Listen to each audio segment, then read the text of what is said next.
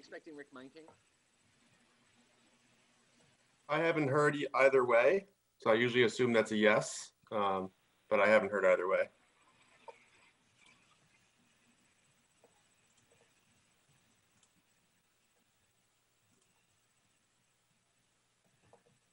There we go.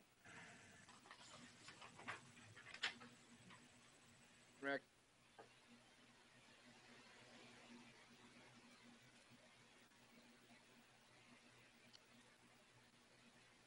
You guys want to wait a minute or two for Robin, or do we want to call it and she'll join us when we get through, when she gets to us?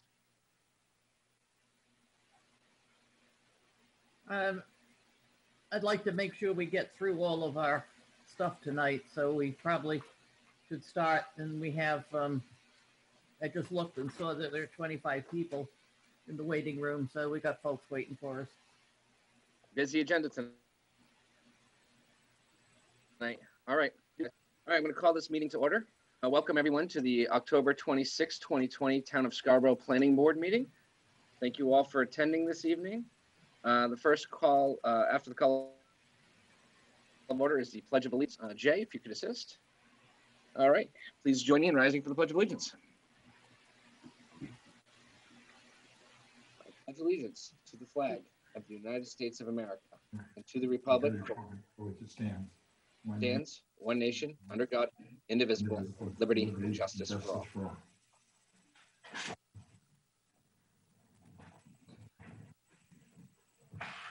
All right. As this is the roll call, I will perform the roll call. Rachel Hendrickson. Here. Roger Beely. Here. Jennifer Ladd. Robin Saunders. Rick Duperry. Rick Meinke. Here. Here. All right. I show Robin is currently not joining us, so as first alternate, Rick Duperry, you will be a voting member until she is able to join.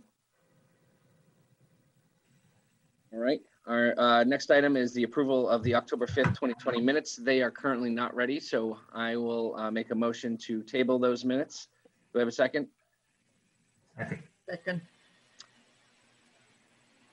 Any discussion? All in favor? Rachel Hendrickson? Jennifer Yes. Ladd? Roger Beely? Yes. Rick Duperry? Yes. Nick McGee? Yes. Thank you. All right, and we're going to do our customary disclosure warning here for Zoom meetings. This is a remote meeting using Zoom. People can access this meeting by going to the Planning Board's webpage, and for viewing only, click on the YouTube link. To attend the Planning Board meeting virtually, provide public comment at the meeting, click the Zoom link. The board recommends written public comment prior to an upcoming meeting at this time, given the remote nature of this format. Directions can be found on the Planning Board's webpage. Attendees are muted and must raise a hand to be called during the comment parts of the agenda. Please only raise your hand once it's time for public comment, not during the applicant's presentation, board deliberation, etc. If the chair happens to drop off the meeting due to technical difficulties, the vice chair will start running the meeting until the chair returns. All right. More housekeeping is we are clearly with a packed agenda, over 16 items for business on the business side of things. So we're going to ask all of our applicants to try to limit their presentations more than 10 minutes. Discussion on the board and by the applicant should be limited to just the main elements that were notated in staff comments. Anything that's not a waiver or a main element, those items, we're going to assume that staff's comments are being considered by the applicant and will be implemented or resolved with staff at that time, unless, of course, there's an item that the applicant needs to call to our attention they do not believe they can comply with. With that said, first item tonight is Crossroad Holdings LLC requests an amendment to the conditions of approval for the Innovation District subdivision within the Downs, Esser's Lot U53, lots 1 through 55. Jamel. Thank you, Mr. Chair. As you may recall, this item was on the prior agenda in early October, and the applicant's requesting to amend the existing condition of approval related to their Maine DOT traffic movement permit for the redevelopment project. So staff and the town's consultants have reviewed the materials, and we're generally comfortable with the materials as presented. And we've provided the forward with a draft motion for your consideration this evening. I'll turn it back to you. Thank you. Dan, would you like to add anything to the discussion here? Actually, I'm not. Tom Erico might say just a few brief words, but to be brief as a team, I was going to have Tom do that and turn it back to the board. Thanks. Thanks, Dan. Tom? Good evening, Mr. Chair. Again, we're here seeking approval for this item. We've worked very closely with staff and their peer reviewers. We've addressed all the questions and comments as noted in their peer review comments. I'm here to answer any questions. So thank you. Thank you. We do have an opportunity for public comment on this. If there's anyone here in the attendee audience that would like to speak on this topic, please use the raise my hand feature, the lower right-hand corner of your browser.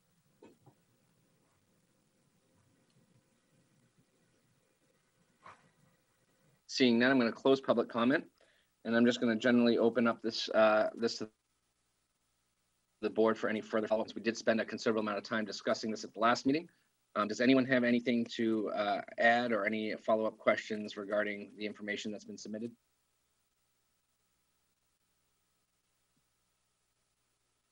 Jennifer. Yeah, I just have a few questions. First, I was just curious, the memo that we got from Malone and McBroom was labeled draft. I didn't know if that was actually a draft or maybe just a draft stamp that didn't come off. So if that was going into the record or anything, I just didn't know if that was correct or not. And then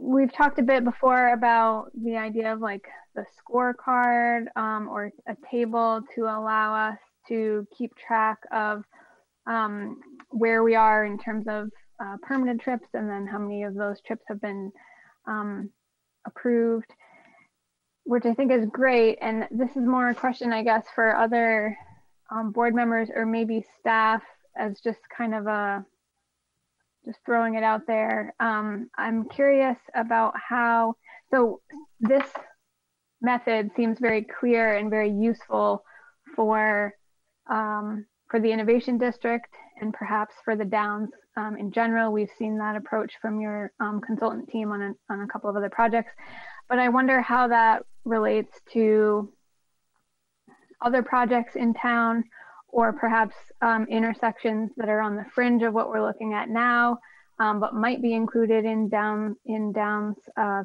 future Downs traffic studies or otherwise. And so, you know, this feels like a really great and helpful tool to keep track of, you know, one-for-one trips under this lens, but just as a board, I'm curious how we might apply that or be as aware of other projects that we might be looking at in town. And so, for example, I know that a lot of your background traffic analyses are looking at a huge number of other developments that you're trying to keep tabs on as they pertain to sort of background traffic loading. For the Downs, some of those probably will move ahead, some may not. But as a board, I sort of see us as having the responsibility of one tier even beyond that, which is other projects that, you know, maybe aren't so directly adjacent here, but worthy of our taking into consideration and how that, just what that demand looks like for our town in general.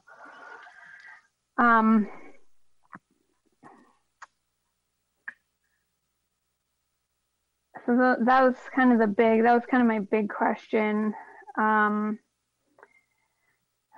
other, and I guess, can we just clarify what it is that we're proposing here? This is just this, a moving of the needle from site plan approval. So previously, what had been permitted was that you were required to have your traffic movement permit approved at site plan approval, correct? And now you're asking for that to be moved to a little further on in the game to To what? Occupancy? To account for the current TMP that's being reviewed by Maine DOT. So there's a current TMP, and that's taking time given delays in the review and Sure. the pandemic implications. Sure. So I'm going to ask the $1 million question. Hopefully it's not $1 million. Do you have a sense for, has DOT given you any sort of update or schedule on when they think they'll be through that? We don't have a schedule from them. We have been in recent conversations about a meeting, and we are meeting with them to kind of discuss the project next week. In fact, we're going to be putting together a schedule to brief them on how we would like to see things unfold from an approval perspective from them. Just one thing to keep in mind is that at no point can any of the developments occupy and add traffic to the system. That was sort of the agreement with DOT. It's sort of a risk that the applicant is taking on this, that they can proceed with the site plan applications and buildings, but they can't occupy until that next TMP is ultimately approved. So there's that sort of safety in the whole process. You're not going to see any more traffic till that's completed. Okay. I think that's, this is of interest to me, so I have lots of other questions, but I think in terms of what's been presented, that addresses the big ones that I had. Sure. Any other questions from the board?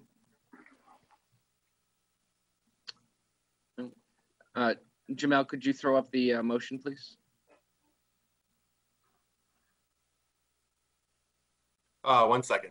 I'm working on it. Sorry about that.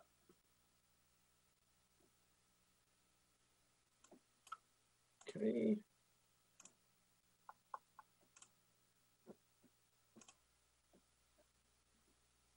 Oh, looks like someone else got it before me. Thank you, whoever that is. Angela. All right. I move to approve the materials titled The Downs Interim Traffic Studies and materials prepared by Goral Palmer dated 10/13/20 with the following findings and conditions. Findings: the applicant is proposing to amend the existing condition of approval from the notice of decision dated July 22nd, 2019, condition 3.c related to the approved Maine DOT traffic movement permit prior to additional site plan approvals within the Innovation District subdivision at the Downs. Planning Board has reviewed the application and supporting documentation and finds that the materials satisfy this request. Conditions: 1, prior to the issuance of a building permit for any additional projects within the Downs development, the applicant shall revise their materials to address the remaining comments in the peer review memorandum dated 10/20/20. This shall be reviewed and approved by the Planning Department. 2, prior to the issuance of any occupancy for any additional project within the Downs, the applicant shall secure their modified Maine DOT traffic movement permit. 3, the existing conditions from the July 22nd, 2019 approval shall remain in effect. That is the motion. Do I have a second? Second. Thank you. Any further discussion on the board? Okay, with that, I'll do a roll call. Rachel Hendrickson. Yes. Rachel? She said yes. Oh, okay, I'm sorry. Jennifer Leck. Yeah. Yes. Roger Beely. Yes. Richard Perry. Yes. Yes, sure, is unanimous. Thank you and good luck. Thank you. Next item on tonight's agenda is Oyster Development LLC requests a site plan review for Lot 3 within the Innovation District as Assessor's Map U53 Lot 3. Jamel? Thank you, Mr. Chair. So the applicant here is proposing to construct 2 single-story structures that can be divided up to 10 individual commercial flex spaces for a total aggregate floor area of 22,035 square feet on Lot 3 in the Innovation District at the Downs. So the applicant has actually been on the prior 2 meeting agendas, but the item was tabled both times due to the late hour and lengthy agenda. However, the applicant has been responding to each round of comments from peer reviewers and staff. So that's the case there. And staff has noted that the regulating plan for the Innovation District does require a 10-foot wide buffer strip along the Innovation Way frontage. Due to the proposed stormwater element and grading within the front portion of the site, it appears that the applicant's proposing plantings within the Innovation Way right-of-way, which is not consistent with the zoning standard. The proposal also depicts wetland impacts west of the site driveway as well. So staff has recommended that the applicant provide the current grading on the site and existing conditions, to help inform the required landscaping and buffering provisions along Innovation Way. Staff has also noted that there appears to be 3 areas on the site that will result in wetland disturbance due to the proposed grading. Again, staff recommends that the applicant provide the current grading and spot grades at critical locations to ensure no wetland disturbance on the site. And finally, the applicant, since this is the first time in front of the board, the applicant should discuss the proposed building design and the proposed interior functionality with the board. Turn it back to you at this point. Thanks, Jamel. Mr. Frank, welcome. You're on mute. Thank you very much, Mr. Chairman. I appreciate it. I guess I'm going to try to share my screen here if I can. Maybe it's Dan. Dan, are you out there? I just jumped on. I'm Sean's helper this evening. I'm happy to help with the graphics for the board and for Sean. Dan, thank you so much for assisting me in this. As Jamel said, this is we are here on behalf of Oyster Development. What we are proposing is basically flex space. I think you see them a lot down in the industrial area, right off on Lincoln Avenue is a typical type of scenario where we see this as folks moving out of their garages, if you will, and moving into their first spot so that they can have their tools, have their equipment, and have a small office. So if you look at the inside of the building, each one of these spaces is basically a small office with a small bathroom, and the rest of it's basically just open space so they can drive their vehicles in, load up for the day. And most of these folks we would be anticipating are going to be electricians, plumbers, those types of things. They would load up their van and then head off to the actual job site where they'd be working, and that we wouldn't have an awful lot of customers or those types of things come into the site. Just in terms of the layout of the site itself, as you can see, we are limited by the site and the fact that there is a culvert crossing here to a wetland. So we are proposed on a 24-foot wide driveway to come in from the property and throughout the whole site. And that is a waiver request, as I understand it, because commercial is typically asking for 26 to 30 feet. Again, we think 24 is adequate for the type of uses we're proposing here. We don't anticipate 18-wheelers or those types of things. And we certainly think that 24 feet in between the pavement and the parking stalls themselves is more than sufficient. Along the front of the building, as Jamel stated, the site as it currently is drains from the back to the front. They actually regraded the site, the developer did, which left us with 2 inlet points to the stormwater management system. One right there, Dan is, and the other to the left, Dan, where it says Seed Mix B. Basically, those are a low spot within the topography to allow for the collection of stormwater, and then directed it and connected it into to the stormwater system within the street. So what we have proposed, you can see we provided a relatively vigorous landscaping plan, but we did propose some as well along the side slopes. That is a fill area for the roadway. It's all fill within there. So there are some side slopes along the roadway going down to the site.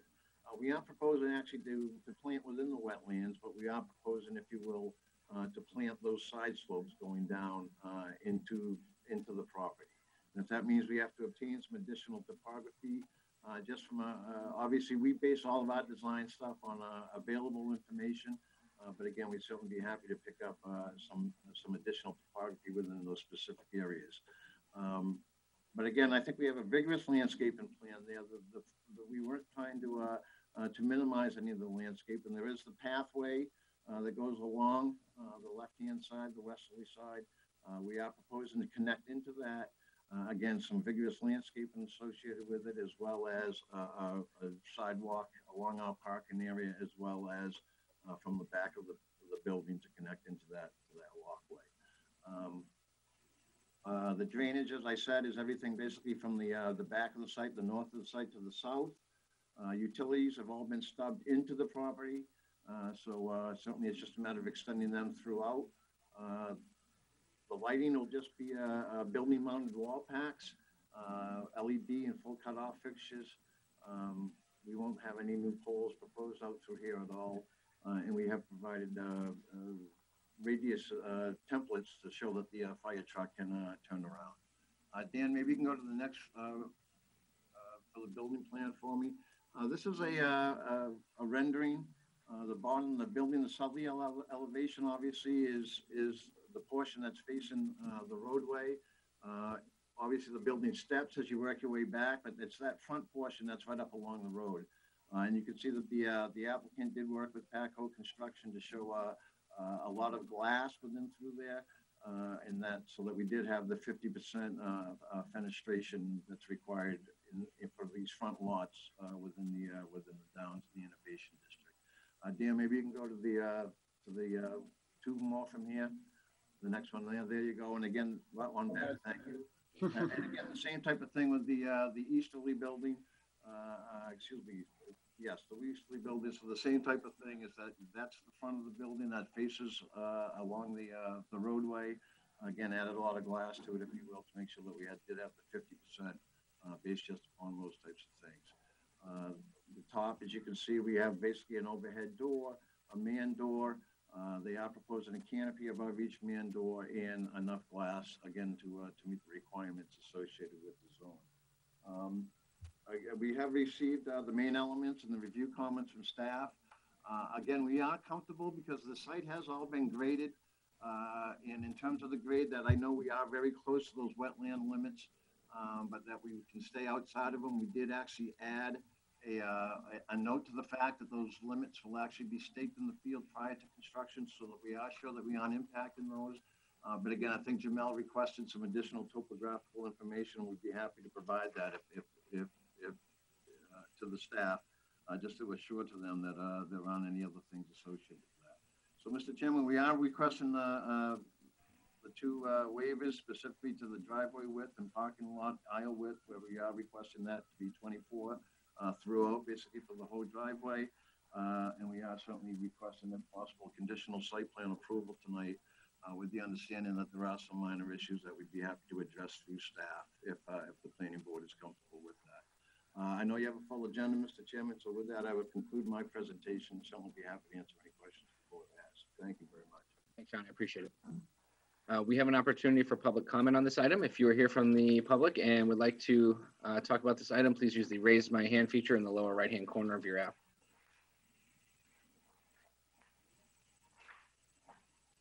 All right, seeing no public comment, I'm going to open this up to the board. I've got a quick question. Do you have where's the locations for signage for these businesses? Is it basically on the awnings or? Yes, it would be, or something along those lines. We're anticipating one Okay. sign at the entrance, and then, probably the individuals probably on the canopies themselves above each door. All right, thanks. Any board members want to discuss a question for the main elements of the proposal? Specifically, I think we're a little bit worried about the vicinity of some of these trees into the wetlands. Sean, did you want to cover that real quick again? Yes, I would. And again, the intent of that, again, I think it's right along the innovation way that we're talking about. And the intent basically was to, again, that's all a fill area in through there. So there is a fill slope that's associated with innovative way. And again, because of the drainage issues and just in terms of the 10 feet, again, we didn't want to act like we were trying to skimp on landscape, and that's not our intent. So our thought was, because of the drainage issues here, that we would basically just landscape those side slopes, the fill slopes, if you will, associated with the roadway. So that's the whole intent of the landscaping shown on both sides of the driveway, was basically just to landscape those fill slopes that were created in accordance with the construction of Innovation Way itself. All right. Thanks, Sean. Board members, I'll just open it up in general for anyone that has a question either regarding their main elements or their waivers. Rachel? Yeah, I have no problem with the waivers. I have a question. Are the colors as you show them on these slides, is that your proposal? Yes, it is. Yes, and I'm sorry. Thank you for bringing that up. At least at this point in time, I think they got just talking those muted colors associated with the building. Okay, so sort of a silvery gray and with black detailing. Yes, and I apologize, Rachel. I don't know if I have those on mine right here. They did call them out on one of the building plans, just to be sure. It's a cool Arctic white, believe it or not, is what they call them, the main panels themselves.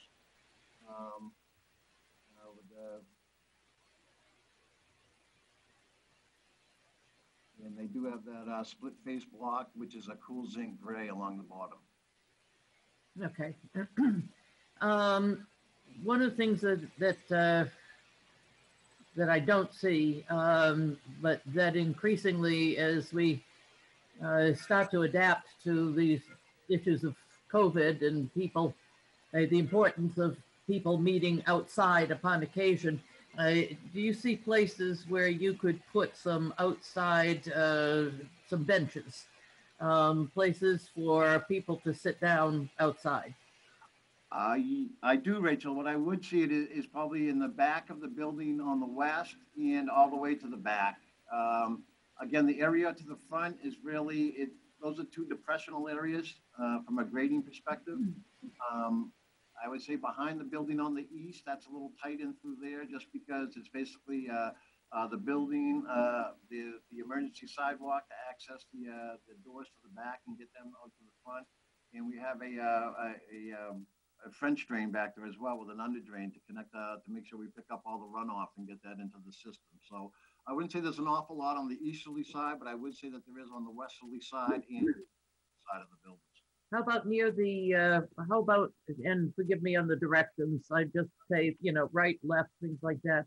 How about in what appears to be a cleared area near the trail, is between the right there, yeah, no, down, right, there you go.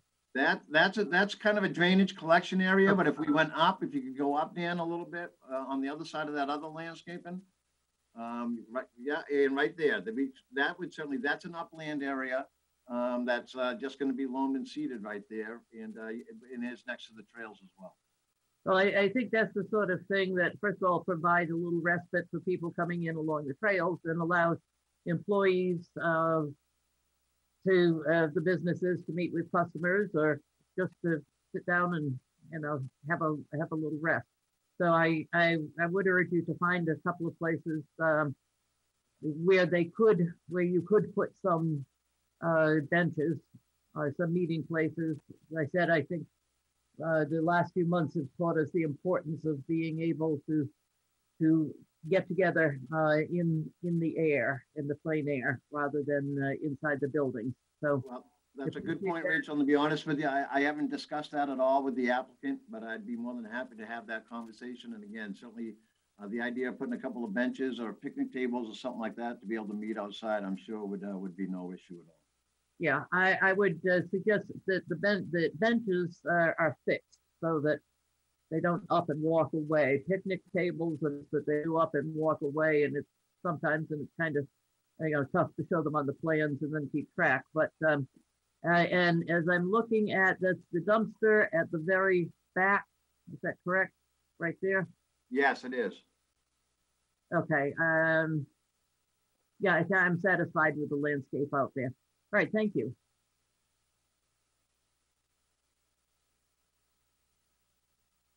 Thanks, Rachel. Any other members of the board with questions or comments? Right, Roger.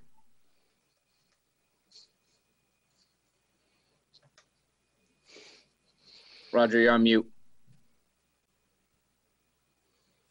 Okay, I'm basically satisfied with what's been presented so far, with the understanding that they're going to work on those that landscaping by the roadway there.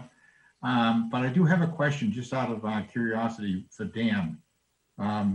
When different projects, when you're talking to prospects for different projects, and they present a design for the structure.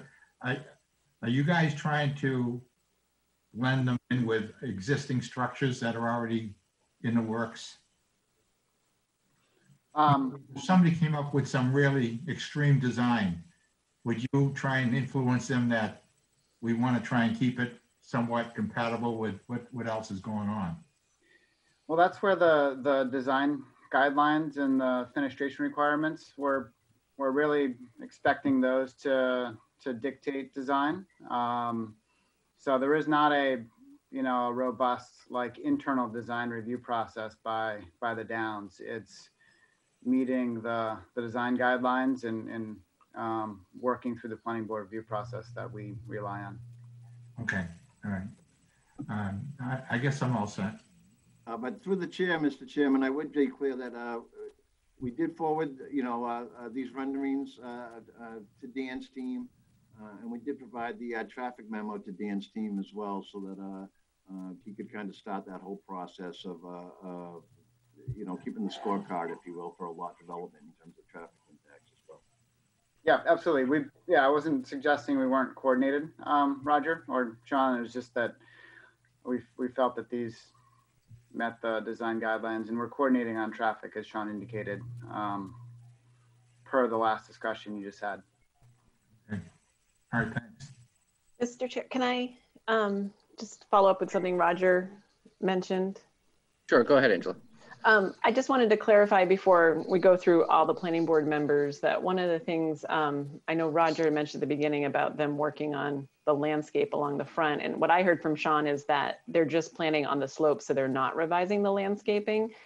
And so I guess just from my point of view in the field, I would like to get some clarification just because as we're out there and during construction, it appears that most of this landscaping, while it's still robust, as Sean had mentioned, they want to keep it as much, but it's all within the right of way. So I think there's some concern, I guess, from my point of view, being in the field and field changes coming up. I'd like to know what the intent is and maybe some more information or some guidance, I guess, from the planning board, because that could interfere, say, with winging back of snow banks and things like that. So, and also future maintenance, who's doing that? It's all within the town, like a future town right away.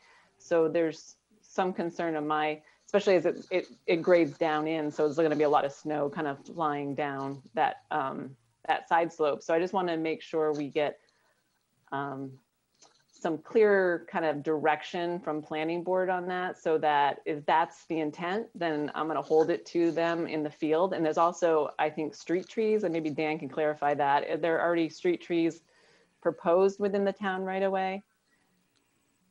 There are, yeah, and the street trees are proposed within the right of way today. I think Sean's showing supplemental landscaping is my understanding. Okay, and there is overhead wire along that side too, correct? So how those all play in, I just want to make sure, because I feel like I might be in a position where they're going to be asking for field changes out there to try to make this work. And it'd be helpful to get the planning board kind of give me some guidance on that. I could also jump in and just like to note that the regulating plan, which is the zoning standards for the district, require a 10-foot wide landscape buffer. So I see the intention. I just don't know that planting the buffer within the right of way is really what staff is looking for. Well, through the chair, if I could ask. If I'm understanding this correct, though, to put the buffer, they would have to move the plantings into the wetlands. Is that really what the land is telling us? In staff's memos, we've been really noting to the east or to the right of the driveway is where our comments have been focusing. Just because the building is so close to the right of way, whereas on the other side, there's wetlands and there are some trees between the trail and the building. So we haven't really been focusing on that part of the site to meet the standards. That's helpful. Jamel, do you mean that the trees to the right, are you suggesting that they be moved closer to the building, away from the right of way?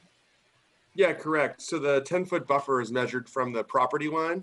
So from the property line into the site, but then as we were looking at the plan, staff did notice that there's a stormwater element there. So it seemed like it was hard to fit in what is required per the zoning. So that's why we noted it.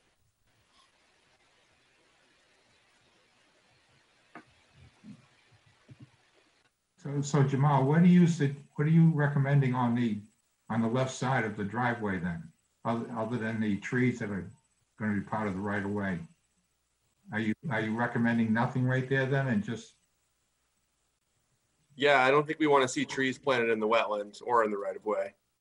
So I could ask, Angela could jump in about wetland disturbance, but certainly that's not where we're looking to have landscaping planted, just to be consistent.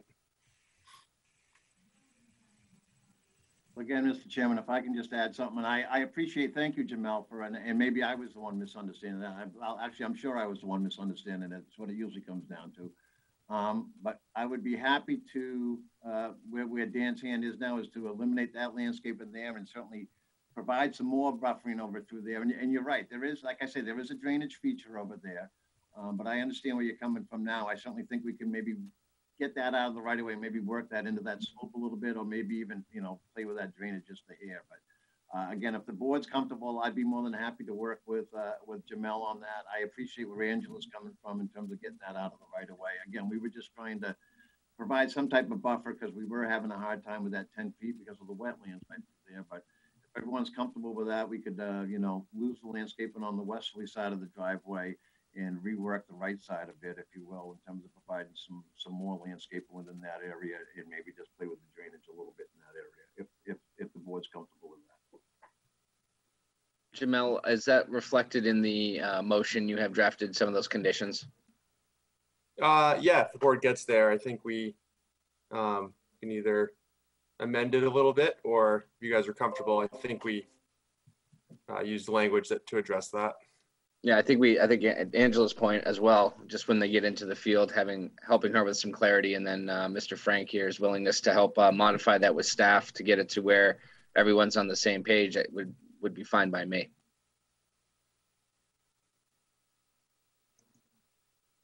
Jennifer? I just want to clarify, and because I thought, Jamel, that I sort of understood the opposite of what Mr. Frank was explaining, which was that you're not looking for additional or more robust landscaping on the westerly side of the driveway because of the wetlands, but instead looking for more landscaping on the easterly side. Yeah, I think that's what Sean was alluding to. Is that correct, Sean? Yes, what I was talking about was removing the landscaping from the right of way, westerly of the driveway. Okay. All right, and installing more landscaping easterly of the driveway. Okay, that's what I heard Jamel say too. And I would only add to that, wondering if there's the possibility at all of perhaps shifting that drainage structure in that little pocket of space to the east. You kind of have it right in the middle, and I wonder if there's any opportunity for kind of sliding it a little bit one way or the other, which might allow you to not only pull the plantings that you have on the line right now back onto the property, but maybe even double up and have that just be a little bit deeper, which I think is kind of in the intent of what the type of buffering that we're looking for. Yeah, and again, Jennifer, I'd be happy, and that's what I said, the only thing is I do know it was all based obviously on the inlet that was provided by the developer, which is pretty much at that location we were showing the low spot. Yeah. But I'll look at that. One of my other thought was, and again, I'll talk to the developers, maybe even look at perhaps maybe get a structure in there, perhaps, again, I'd be happy to just take a little look at that so that maybe we can get that additional landscaping in there and kind of pretty up that corner down. And again, I don't have any other comments other than to just I do think fully making sure that the landscaping is fully out of the right of way, particularly if there are overhead wires and other street trees planted.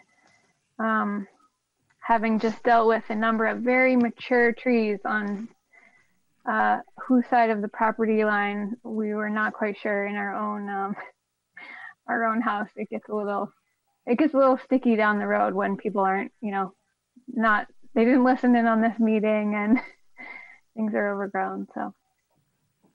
No, I appreciate that. What I will do, Angela had brought up a very good point. Again, we were just trying to give options here, but that's an excellent point. We will make sure that the landscaping is completely out of the proposed town right of way and just on the property itself. Yes, do I have any other questions from the board members? Okay. I wanted to ask a question, if you don't mind, Mr. Chair. Sure. I know Rachel Go ahead, Jamal. noted the benches and picnic tables, so I wasn't sure if other board members wanted to chime in on that. I think a picnic bench or a picnic table or something added to the plan would be nice. Especially these days, I do notice a lot more businesses having an outdoor meeting of sorts, or at least having their lunches out there. Maybe not so much in the winter, we'll find out. But yeah, wouldn't hurt to add 1 or 2 spots like that on the site. And also just I'll just throw it out there, knowing the types of end users that are probably moving in here. Sometimes those are used as designated smoking areas on a property like this. We have shared spaces, so wouldn't be a bad thing. All right. Victor Perry, did you have something to add? No, I just wanted to say I thought Rachel did a good job of covering it, and of course you did a good job of reinforcing it. I just wanted to, I also agree. I just didn't want to take up the time of the board and the applicant restating what you guys have said. So you did a good job. It'd be nice to have a picnic table. Thanks, Rick. So with that, Jamel, do you have a motion available for us to review? And I also just want to make sure that the board knows that there are a couple waiver requests. I didn't hear anyone comment on it. They were de minimis in what it was during the request for what they pavement width and whatnot. So I didn't see any red flags there. So we've made a few changes to the motion, so I'm going to go ahead and share that right now if the board's ready. Thanks, Jamal.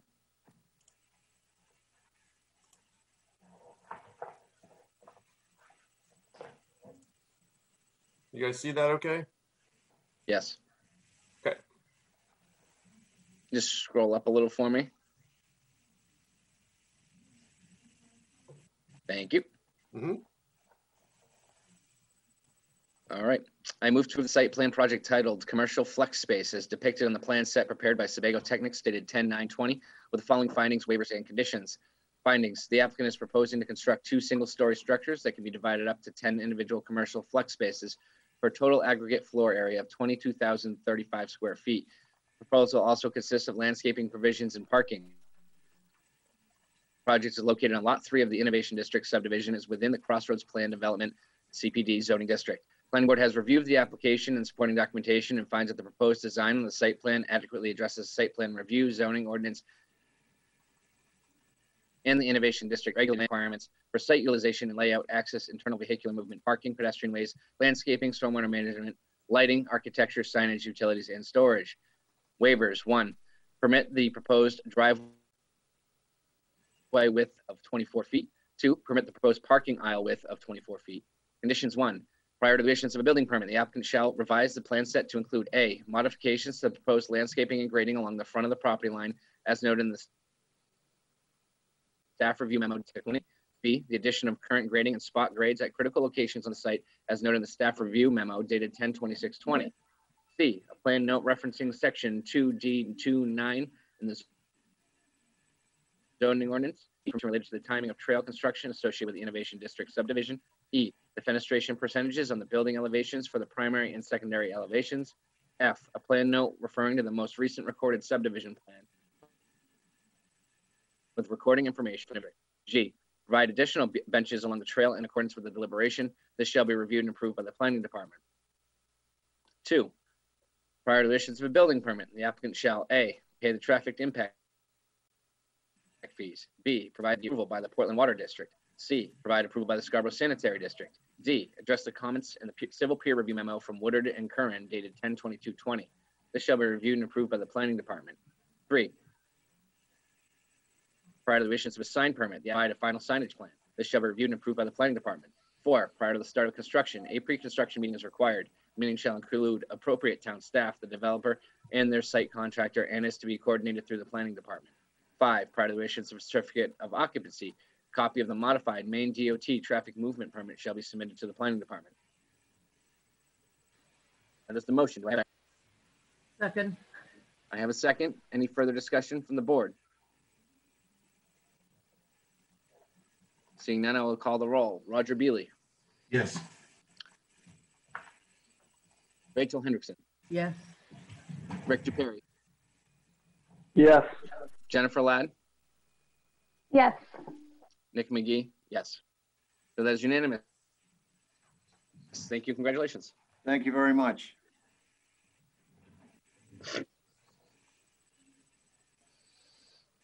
Next item on tonight's agenda is Logos LLC requests a site plan review for Lot 54 within the Innovation District at the Assessor's Map U53, Lot 54.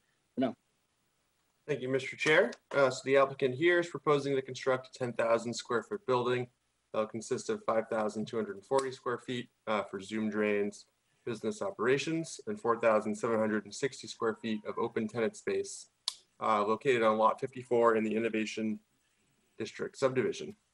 So again, this applicant has actually been on the planning board's last 2 agendas. Both times the item has been tabled due to the late hour and the lengthy agenda, but the applicant has been responding to peer and staff review comments in the process.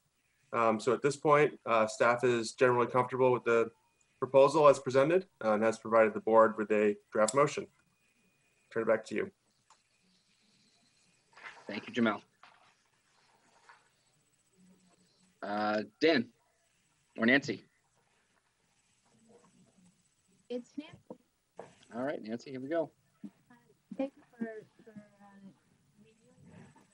been on the agenda for a bit. It has allowed, as Jamel noted, us the opportunity to actually go through 2 rounds of review, staff review, peer review, comments and responses. So we are at the point where the staff memoranda we believe is pretty straightforward, and we would like to be in order for site plan approval tonight with appropriate conditions. This building is something that you folks actually saw back in December of 2019 on Lot 6 in the Innovation District. It's a 10,000 square foot building, which is... Nancy, I'm sorry to interrupt, but your audio seems broken. Is that only on my end, or is that everybody else as well? Is our audio okay for everybody else other than me? Yeah, it's breaking up. It's not, the quality is not good. It's a little low. It seems like you have some sort of reverb and into some sort of echo or reverb into your microphone. So, are you on speakerphone? No, I'm actually just on the laptop. That's a lot better from my end. Yeah. All right, so I just got closer. So, as we noted, we're proposing the 10,000 square foot building. It is home to Zoom Drain, as well as additional tenant space at the south side of the building. This is located on Lot 54 in the Innovation District, and it is located at the southwesterly end of the private way, which is now called Immersion Drive. And as part of our process going through the review, we've made some modifications with additional landscaping and other site refinements to the extent that we are proposing the plan that you see before you in the colored rendering. The plan provides a loop circulation pattern around the site in this fashion and comes back out. This is Immersion Drive. There is parking on this side of the building for Zoom Drain, and along here, there are overhead doors on this side of the building and this side of the building. And there's parking spaces down here for the tenants. Excuse me, Nancy, are you referring to something that should be on the screen? Yeah, should she be sharing something on the screen? Do you have it on your screen sharing or? No. No. All right, let's see. Jamel, can you let me share? Did you send the materials? Do you want me to Yes, I pull did. it up? All right, let's see what I don't think anyone's sharing, Nancy. I don't know should what's be able going to.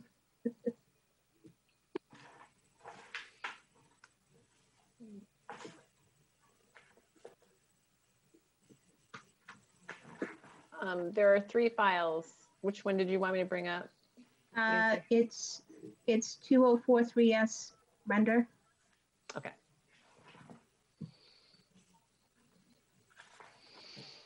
Thanks, Angela. Yes, thank you, Angela.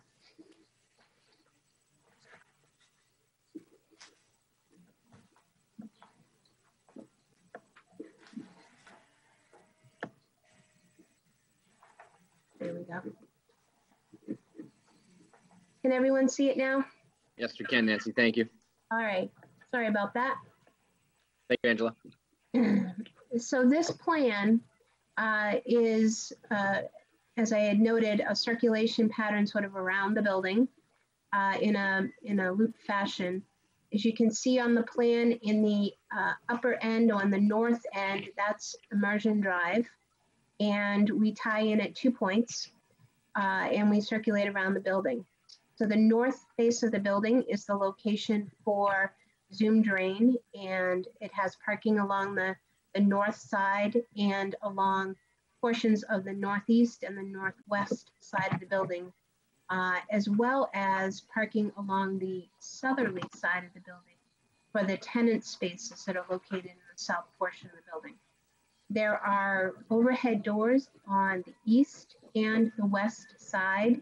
This allows the Zoom Drain vehicles to drive through the building.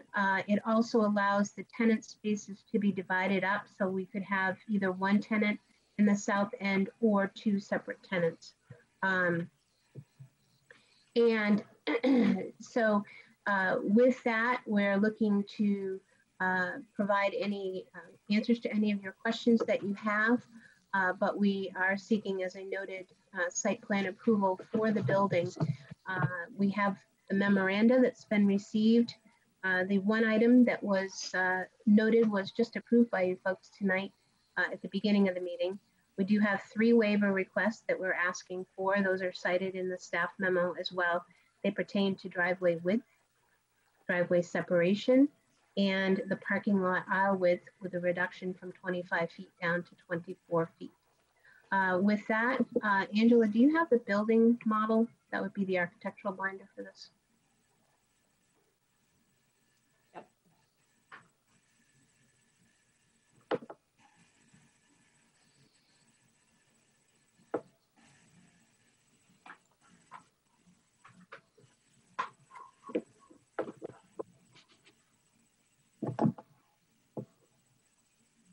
There you go. I just wanted to give you folks a model view of the building so you could see colors, and this would be the approach to the building as you're coming in off of Immersion Drive. So with that, I will open it up to you folks for any questions that you may have. As I said, we feel it's straightforward for you at this point. Thanks, Nancy. Appreciate it. Members, sorry, we have opportunity for public comment tonight. If you are here in attendance and would like to speak on this item, please use the raise my hand feature in the bottom right-hand corner. I'm seeing none. I'm going to close public comment. Do you have any questions from the board? As the applicants noted, we had seen this before, just at a different location. Rachel.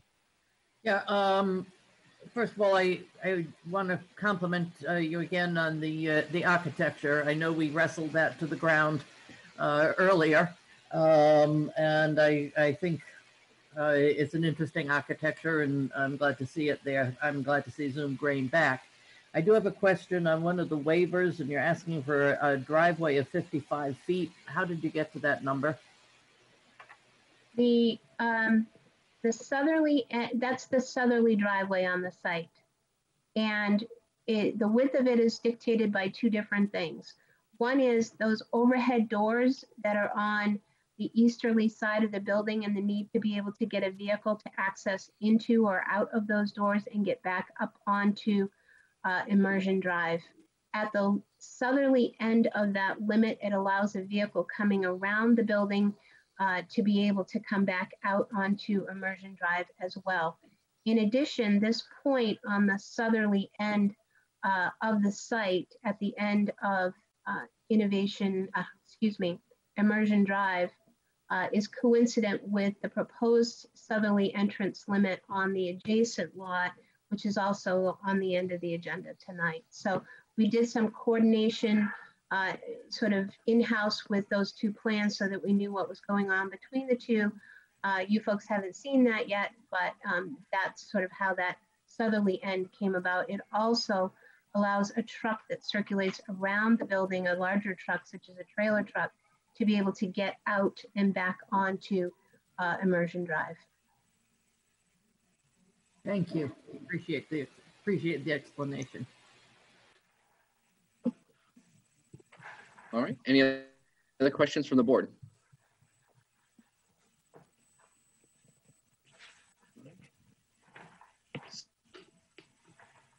Jamel, can you throw up the motion for us? Angela, you mind doing that? Sorry. Yep. I know I have all of them up. Nick, Okay. so that's fine.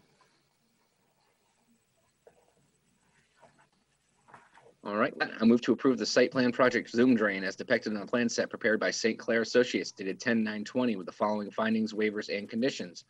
Findings. The applicant is proposing to construct a 10,000 square foot building that will consist of 5,240 square Zoom Drain's business operations and 4,760 square feet of open tenant space. The proposal also consists of parking and landscaping provisions. The project is located at the end of Immersion Drive, a private access drive on lot 54 of the Innovation District subdivision, and is with us Roads Plan Development and CPD zoning district. Planning board has reviewed the application and supporting documentation and finds that the proposed design and site plan accurately addresses the site plan review, zoning ordinance, and the Innovation District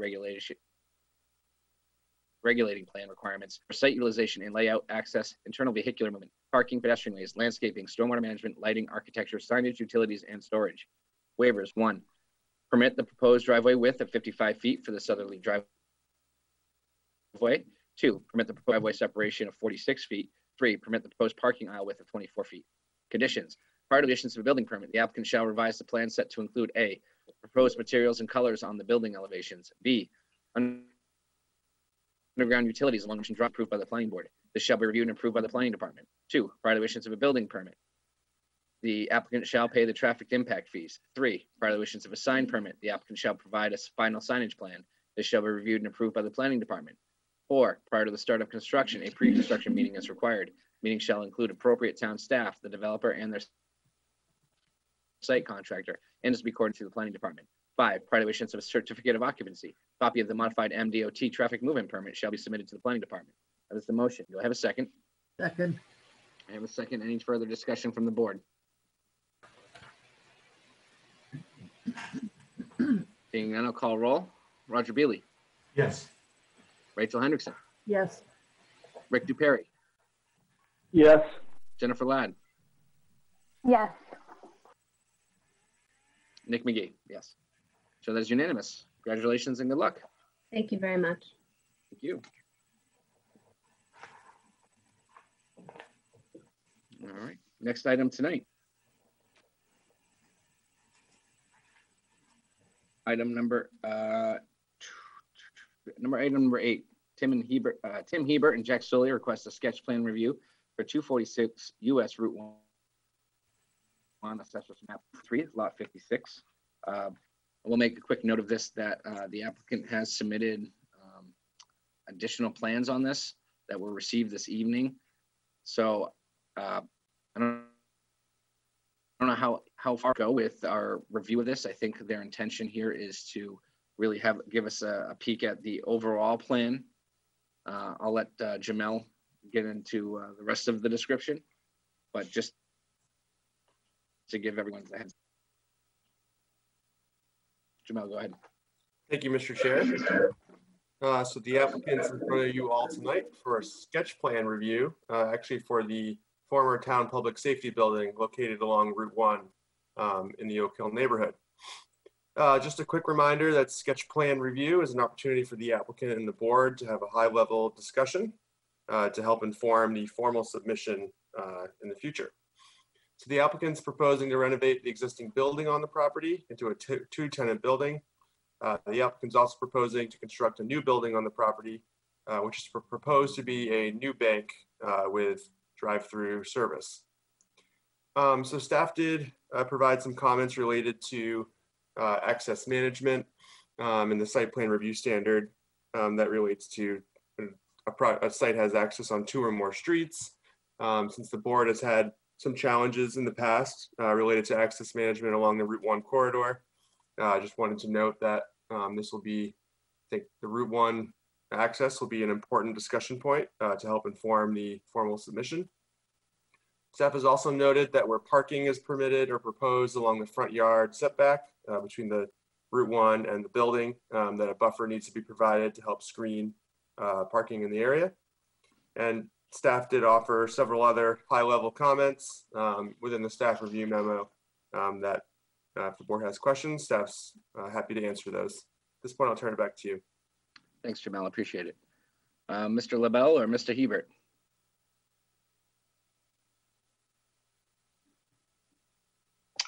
Sam, do you want me to take the lead? Yep, sounds good. Okay. First, I just wanted to clarify the information presented or represented tonight. I don't think we have a large material change in the direction of the site from an overall master plan development, but really when we submitted, we expected, we had serious discussions with the operators of what you're looking at right now, which is the old fire station. And those tenants have, much like most tenants that would be normal slam dunks for this building, have gotten cold feet as a result of COVID-19. So we're struggling a little bit right now, but nevertheless, the overall master plan and the intent of this building is, and the buildings that we're showing in the master plan are of relevance in our discussion tonight. So that's the only difference, is that, you know, our phase 1, we were expecting to be moving forward with developing the fire station for a specific tenant, and it's not, it's, you know, that tenant is no longer with us. So that is what I know about that. Sam, if you want to go to the plan itself.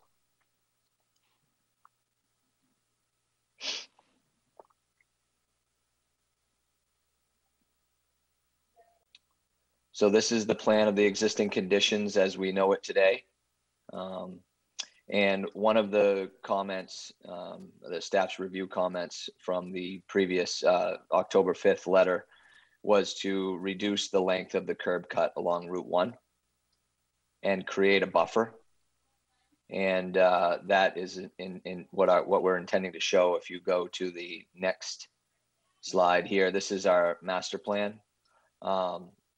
So like I said, the only real change in the information that we're looking at today versus what we submitted is the fact that we had anticipated on only presenting the front portion of the lot. When I say front, the side closest to Route 1, which would consist of a new potential branch bank and renovating the existing fire station into a more of a retail grocer application.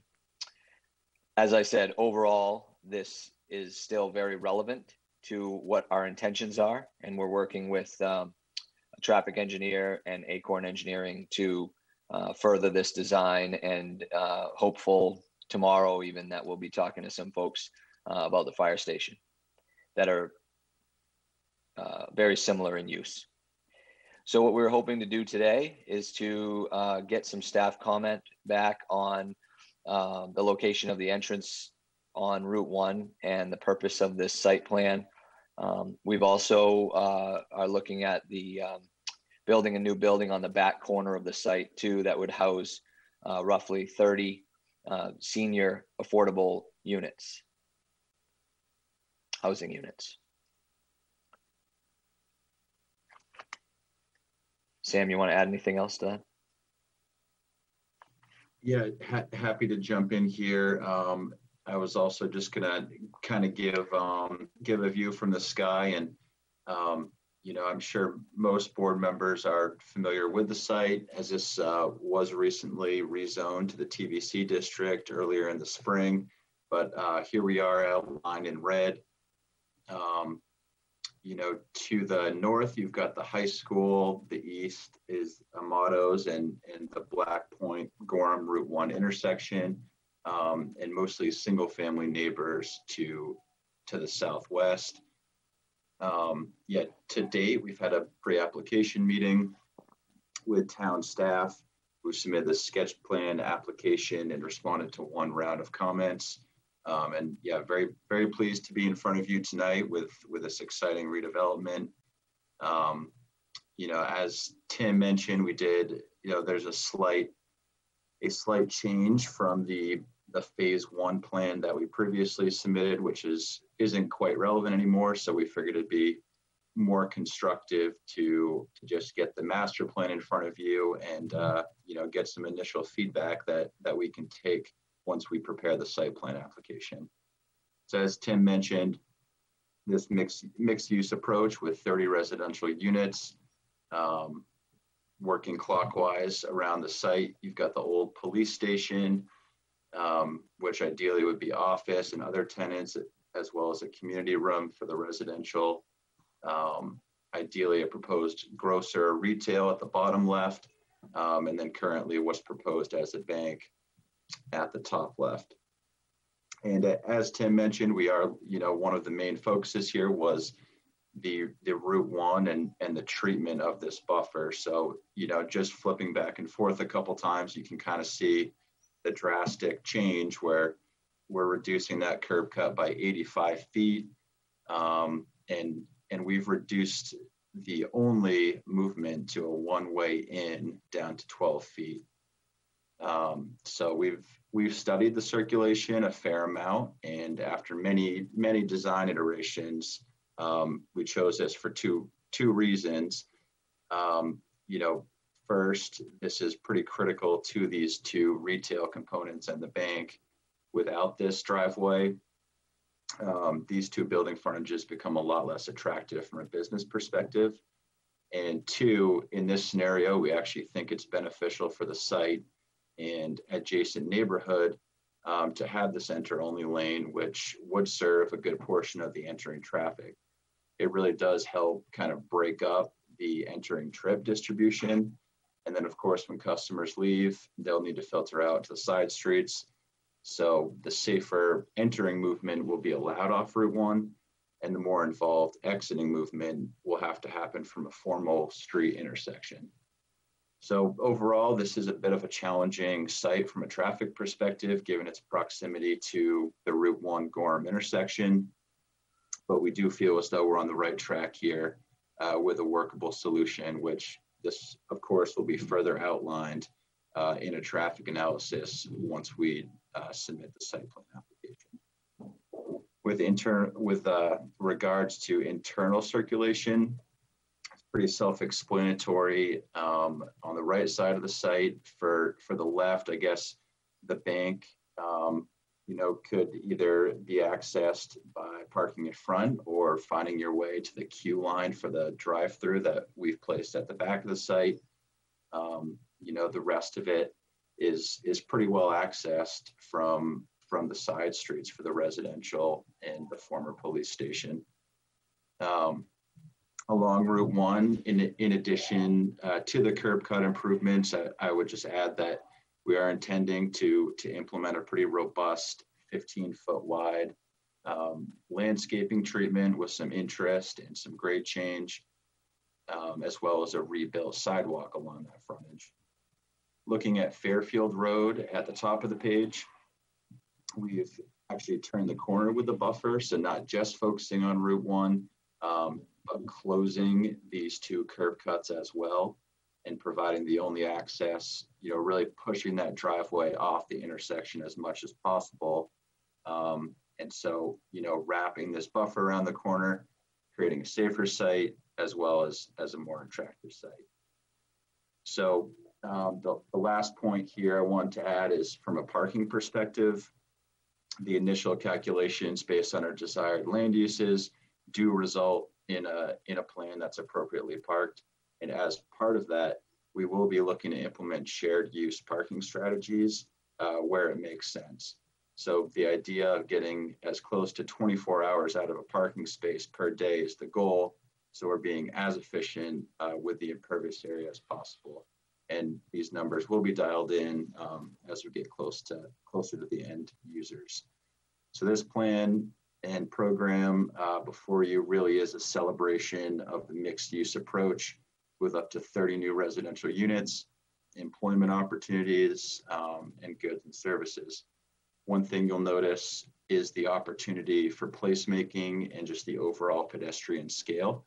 We're really trying to create a downtown campus feel within the site itself.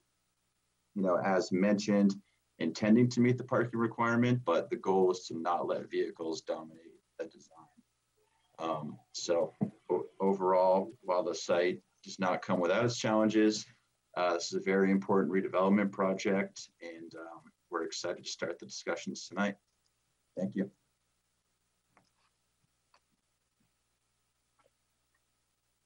Thank you. We do have opportunity for public comment this evening. If you're here in attendance and would like to speak on this item, please use the raise my hand feature in the bottom corner of your Zoom app.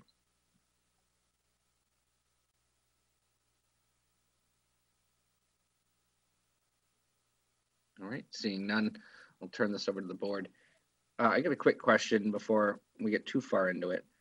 I don't know if you can't see where I'm pointing but the proposed common residential amenity space and potential future tenants building. Does that read the same on this plan that you have shown on the screen? In our packet, it was the proposed common residential amenity space and potential future tenant. Yes, that building, the old police building. Yeah, I believe that reads the same as what's in your packet. Some of the other labels we might have just given a bit of a more generic land use. Okay, so I guess my question is, and I understand that, you know, you can't, there's no crystal ball and you don't know what that's going to look like. Does that have the potential to be turned into more residential units? No. It does not? Well, not without, not within the current zoning. Okay. And it is not our intention to do so. The reason I was bringing that up is my concern was the amount of parking. If it had the ability to turn into more potential residential uses, then I would worry that your site would be lack of parking down the road. So could you just give me an example of some of the spaces that you could foresee in that building potentially? Sure. So we've met with a small gym. We've met with a dog groomer. We've met with a car detailer. We think about the building as a smaller makerspace type multi-tenant professional office building. So one of our intentions on this building is to get rid of the stigma of the police station and change the two entrances front and back of the site so that they have a much more residential professional office building feel. It's something we'll be looking to do relatively soon, you know, given approval from the town of Scarborough. But essentially we see the police station, it could be one insurance company, for example. It could be, likely we're anticipating it's going to be, you know, somewhere between 2 and 5 smaller 2,000 square foot, you know, professional tenants, office kind of space or maker space tenants. So there's 2 existing garage door bays out back, and those, for example, might lend themselves to a Potter or something of that nature. So we envision this site, and one of the reasons, to be honest with you, we've had people come to us or to our real estate agent for the fire station, for example, and we just didn't feel that the those proposed tenants would blend well with what we're trying to create here, which is like a little town village center, essentially. No pun intended with the zoning, but we really see this being a walkable landscape and something that can lend itself to people that are living on site and also have the ability to maybe go and get their hair cut, maybe go to a small grocer, maybe a wine bar of sorts and a bank, and really have a community feel to it. That's our goal for this project.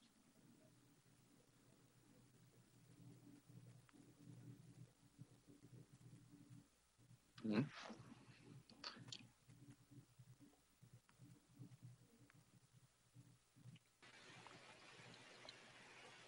Thank you, Sam. Any board members want to quickly look at? I know Jamel, you're largely interested here in a specific opinion on the Route 1 entrance. I'm interested in everything, but that's been challenged. It's been a challenging exercise for the planning board, so I just wanted to bring it up. That's all. Thanks.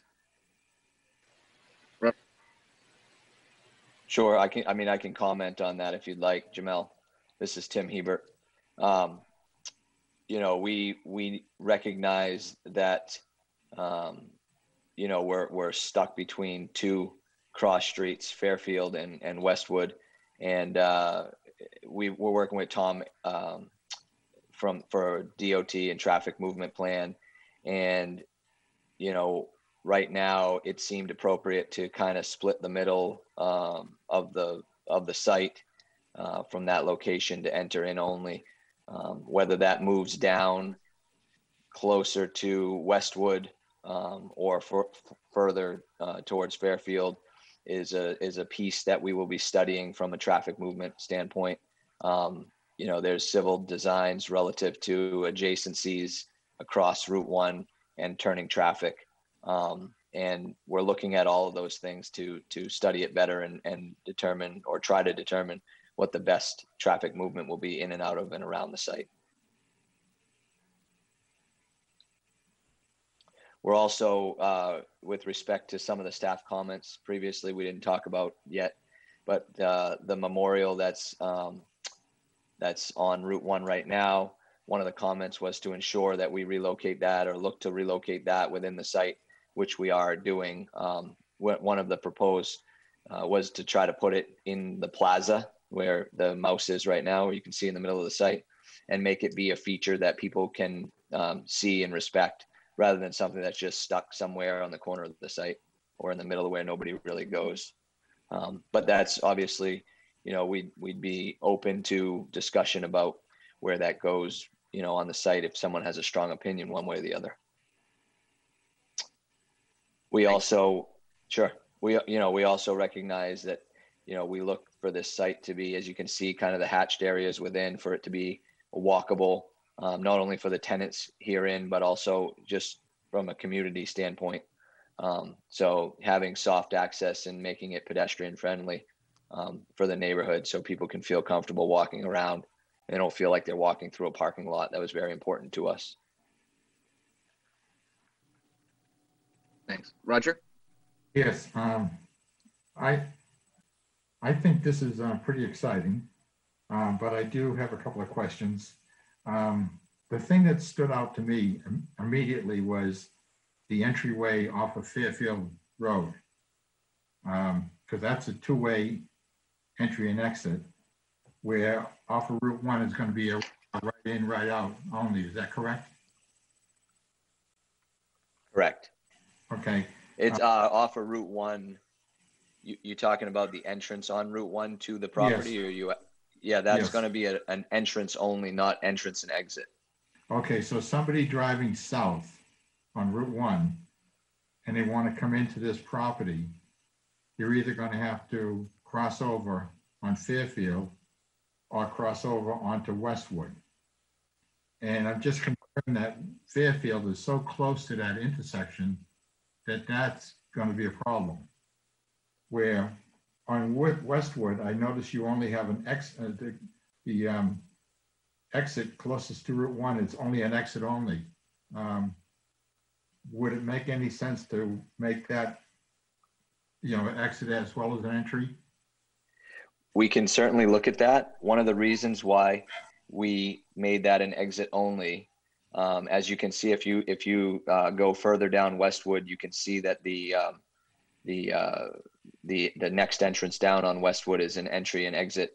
The reason for that was twofold. One had to do with the existing directional parking in front of the police station, but also because we didn't want people turning off of Route 1 onto Westwood and having cars queued up to exit off of Westwood and not being able to take a left into the site, causing a traffic accident at the corner of Westwood and Route 1. So we thought it would be intuitive to, instead of even promoting the opportunity to turn left, to make sure that people that turn onto Westwood go further down away from the intersection, so as not to cause any backups on Route 1. So in other words, you're planning to maintain that diagonal parking as Correct. currently exists. But this is Roger, this is Tom Errico. I'm the project traffic engineer. I just want to clarify, I want to make sure that you understand that you can make a left into the site southbound on Route 1 in that center two-way left turn lane. That's permitted. So that driveway, our Route 1 will allow entry only, whether it be left in or right in. And so part of that is related to what you just said. If we can kind of move some of those movements away from Oak Hill, I mean, everybody knows the queue backs up, creates some problems as you get near Fairfield. So the thought is if we can get people to make some movements further south, so lefts in. One of the issues with allowing exit movements at that location onto Route 1 is that most people don't pay attention to a sign that says no left turn. I mean, that's the movement that is an unsafe movement, quite frankly, on a roadway like this Arterial Street. And so really the design is cognizant of that. And so if you just, it's hard to design a driveway without a median in the street to prevent left turn movement. So you end up with this sort of weird situation that, quite frankly, you have people that disobey sort of regulations and make that left turn. So that gets a little complicated in terms of thinking about an entry and exit at that location. I totally understand that, and I know that you can make a turn on that center lane. The problem, as I experience it, is that quite often there's a queuing at the intersection that stretches all the way back, that would stretch beyond Fairfield Road. Sure. And my only concern is anybody heading south, wanting to go into this property. First, they may miss Fairfield Road completely. And then do know they want to go down Fairfield, they may not be able to get across anyways because of the queuing of the traffic at that intersection. That intersection is obviously a very problematic intersection. And if you look related to that issue also, Roger, if you look at the aerial map, you can see that the center two-way left turn lane is just beginning at Fairfield.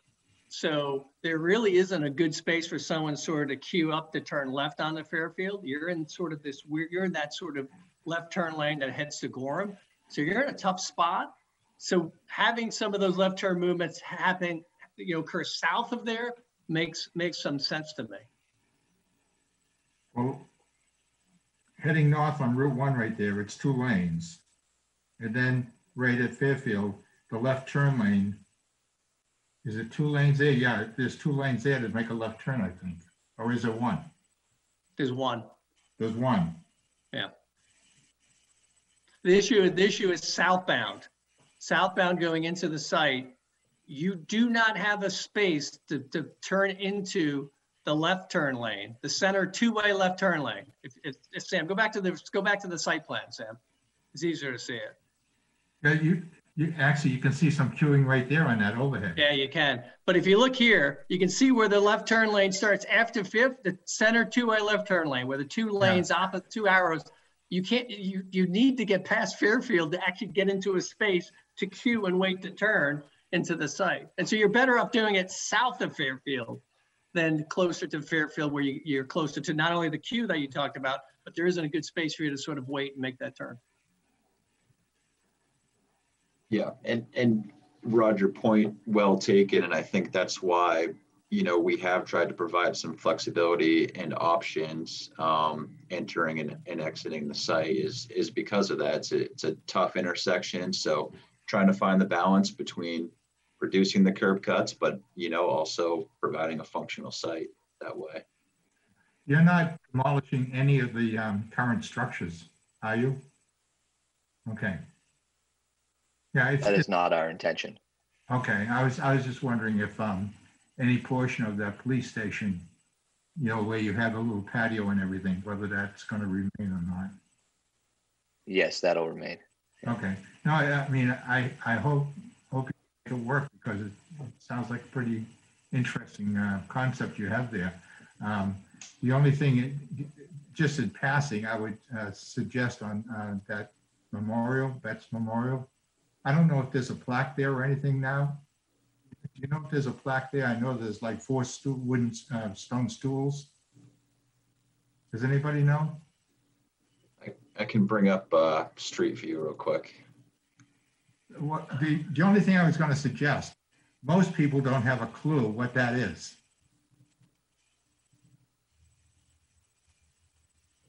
Yeah. I did have, Roger, if you don't mind, Mr. J, jumping in. I did have a conversation with Mike Shaw at our Public Works Department.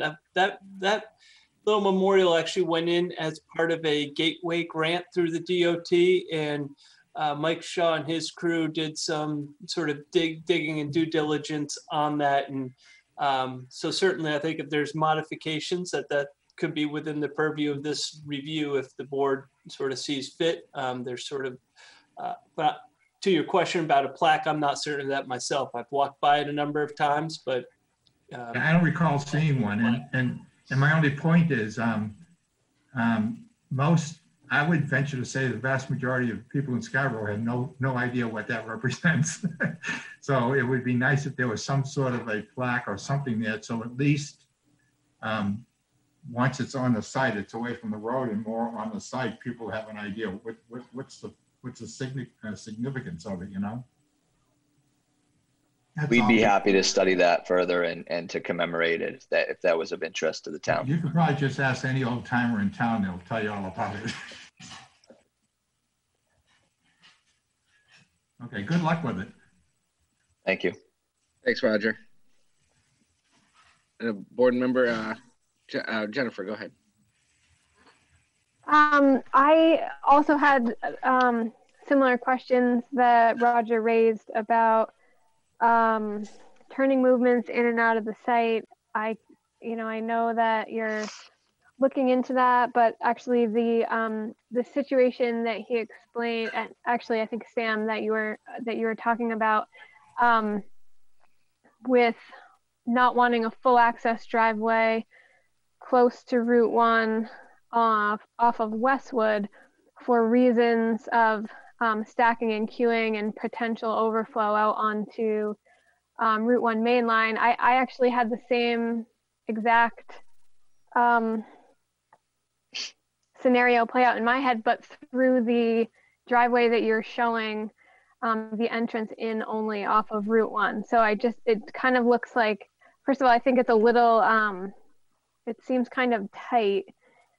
And I think, if you had 2 or more cars in there at a decision-making point, or if you had someone backing out of a space really anywhere near that part of the parking area, I think you run a similar risk, particularly during peak hour times when those queue lengths out of the Oak Hill signal are the longest. On the flip side, can fully appreciate tenants feeling like they might be slighted access without that point onto Route 1. So that's a good challenge for you guys to work on. Aside from that, I will say that my absolute first takeaway from this sketch plan was that I don't know that I've ever seen a site, and you're sort of helped in this way by having side streets on two sides in addition to Route 1. But I don't know that I've ever seen a project come in and address access management so completely. You're just in what you've shown here, you're proposing so many reductions in curb cuts to both Route 1 and the side streets. And I know that those were there probably, as a functionality of the prior use here, but it just feels like you're really sort of paring that down thoughtfully to what this site and your development program needs, and nothing beyond that. So just, I wanted to make a point of that. I think that's really great because it causes a lot of other problems in other sites that don't do that. Other hurrahs for, I just wrote a lot of exclamation points while you were presenting. I think the approach to both shared parking and building reuse. I mean, we don't have a lot of like big, old, wonderful buildings in Scarborough. And again, I understand that in a lot of cases it is easier for a variety of reasons to come in and take that down and put up something that fits a development program more specifically. But it's obvious that you're not intending to do that, and not only that, but you're trying to find something that's really going to work well with what you have here on the site. And so I just think I'm just so excited to see the mix here of sort of old and new, residential, commercial, all of that. I agree with Roger that it's exciting, and I was always sort of hoping when I joined the planning board that however long my tenure here is, that I would get to see sort of some really cool redevelopment here, and I think you've definitely brought that forth. The only other question that I had, or points to consider, would be left turns out of anywhere. So I know, again, that's a challenge. These are public streets. There's nothing really that you're probably going to do about Fairfield or Westwood, but also understanding that, again, the prior use of this site had the distinct advantage of lights, sirens, and red lights at their leisure to help them get back out onto Route 1 and potentially make left turns as needed. And so obviously that's not an option here. I just wonder what thoughts you might have in terms of how to get people southbound from this project. And if that is, I think that sort of comes full circle to maybe reconsidering that second driveway onto Westwood as two-way, because if it is not, and you're encouraging left turns out of Westwood to go southbound, that means someone's making that full loop all the way around the site. So all things I'm sure that your team is considering anyway, but those are just a couple of things that jumped out at me. But again, I think just really smart, exciting things that you're working on here. So thanks for coming forward with us. Thank you, Jennifer. Thanks, Jennifer. Rachel? Yeah, I just want to say that with a great deal of disappointment, I think the two businesses that got cold feet are making a really big mistake. I think this is an exciting development. It's something that Scarborough is ready for. Just walking distance around that area, there are a lot of people who would take advantage of whatever is in that site. I echo concerns about access off of Route 1. I have no issues per se about keeping an entrance on Route 1, but I certainly want to see the whole traffic movement. I want to take a look at that, because left turns out of that area onto Route 1 is a problem. If there were a way to cut through to Ward Street, that would take care of all of your problems, because that would provide a signalized intersection, just about a block and a half over. But that doesn't exist right now. I love the whole there's a holistic approach, I guess I would say, in that it is a community, and it's seen as a community with one building having access to another building for an amenity, for the community room, and to the what people should have had put in there, for a small grocery area or perhaps a wine bar, but we'd need more traffic. We'd need more parking for that.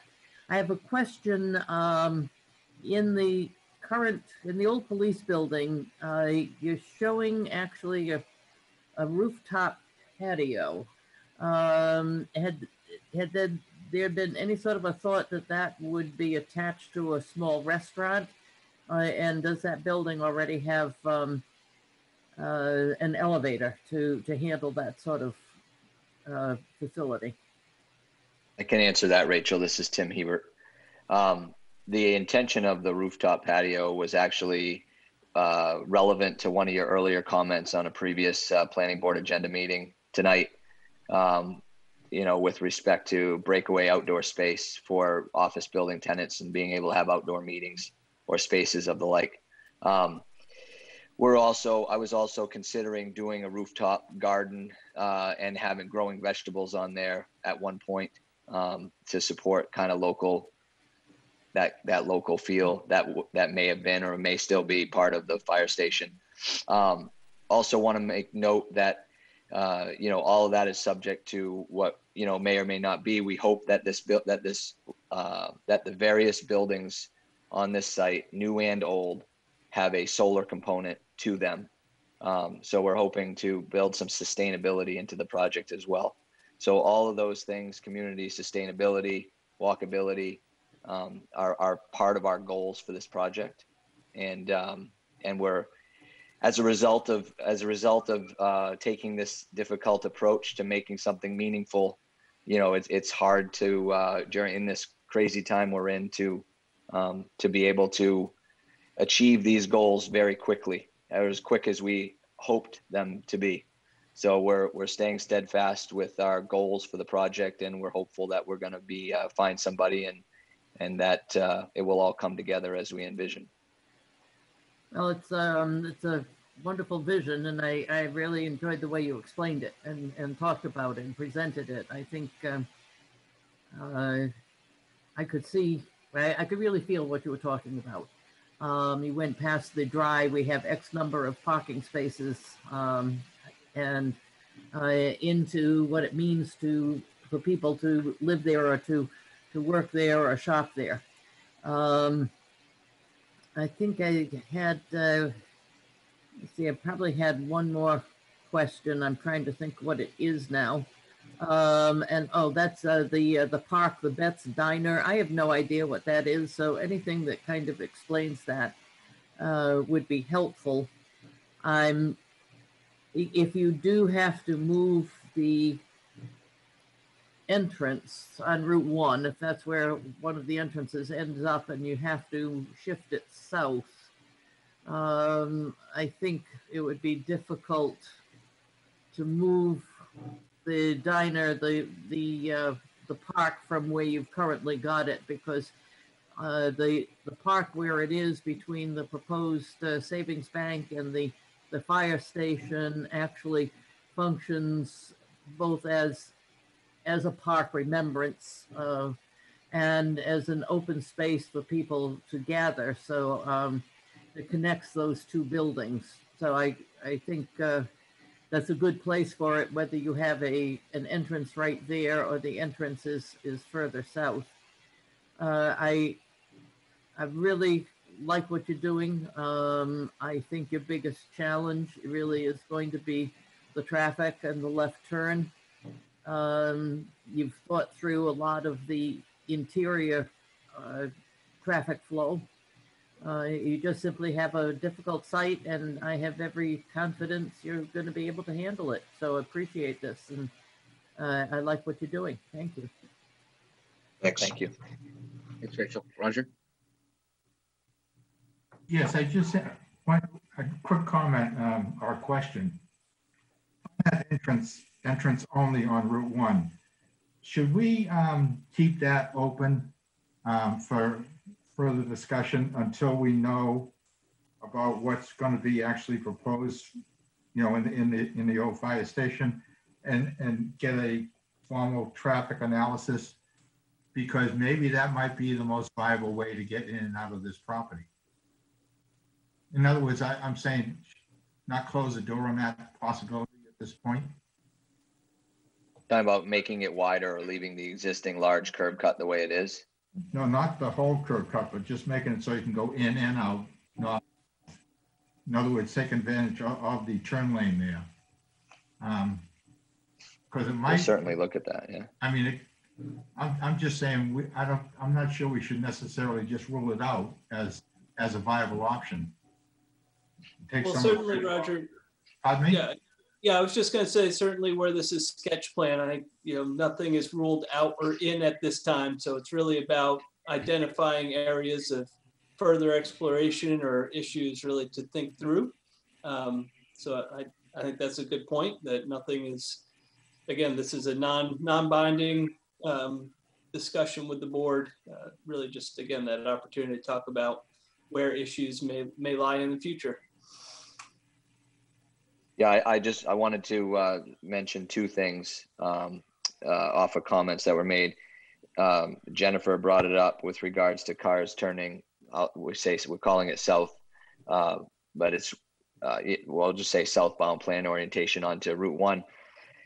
And also about traffic movement within the site and the surrounding neighborhood. So we had been part of kind of a neighborhood meeting back in February, I think it was now, with residents, abutters and residents in the neighborhood, and heard them loud and clear that, currently there's traffic that traverses through the neighborhood for simplicity or whatever. And so another goal of our project here is to provide traffic flow within our site and no further into the neighborhood, to be able to, minimize or reduce, be intentional about the direction of traffic within the site to get them onto and off of Route 1 without having to go through the neighborhoods. So that was very intentional. We've spent many iterations of this site plan looking at one-way traffic around the site, two-way traffic here and there. And this is where we are today, which we feel very good about right now. But hear you guys loud and clear about the entrance on Route 1. Obviously, our thoughts are that we would improve traffic circulation and exit onto Route 1 via signage. And as Tom mentioned, signage is only as good as the people that read it.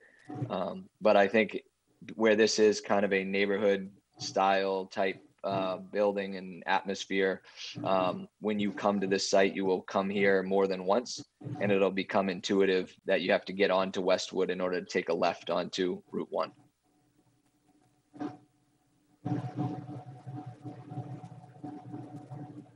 Thanks. Yeah, for my 2 cents, I think, as you have a challenge here with traffic circulation, I think signage, internal signage, is going to be important to how you push traffic in and out. You might want to look at, putting your southbound traffic out onto to Westwood, and then your northbound onto Fairfield, just some sort of combination of the two. But we'll leave that to you and what you need to do on that side. But other than that, are there any other planning board comments that they should be considering or taking away with them as they go forward? Rachel? Yeah, I just want to say, reinforce the idea of shared parking. I think that's the way to go. So to continue to investigate that. Thank you. Thank you. One last thing I forgot to mention earlier, too, reiterating a comment from staff just about strengthening or completing, I guess, a connection off of that Route 1 sidewalk on into your site. So it looks like you kind of have that teed up in a couple of places, but I think, sidewalk links to the front buildings would be of value, as would to a certain extent, walkways and sidewalks out to both Fairfield and Westwood, recognizing there aren't necessarily dedicated pedestrian facilities on those streets, but that if your intent is to serve those neighboring streets and residences in a walkable way, certainly meeting them at the edge of the road is a good way to do that. Thanks, Jennifer. All right. With that, I guess we'll let you go. I think you have an feedback, Jamila or Chase or Angela. Jay, Angela, do you need anything further for clarification that might help them through their next steps? Okay, I see some nodding heads. All right, thank you, gentlemen. Appreciate it. Thank you. Thank you. Next item on our agenda this evening is MRW Development LLC requests a final site and subdivision plan review for lot 6 within the Assessor's Map U53 Lot 6. Mel.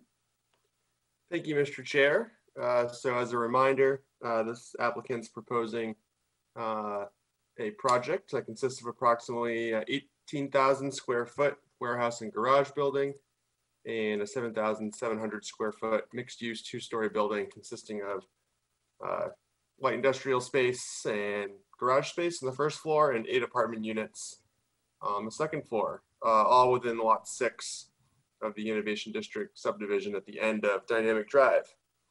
So back in September, the board did grant preliminary approval since it does require subdivision approval back in September. And really the only remaining comment is that as previously noted, staff from Maine DEP did indicate that they are requiring an amendment to the Innovation District's stormwater permit, given that the impervious area for this project is over the approved threshold.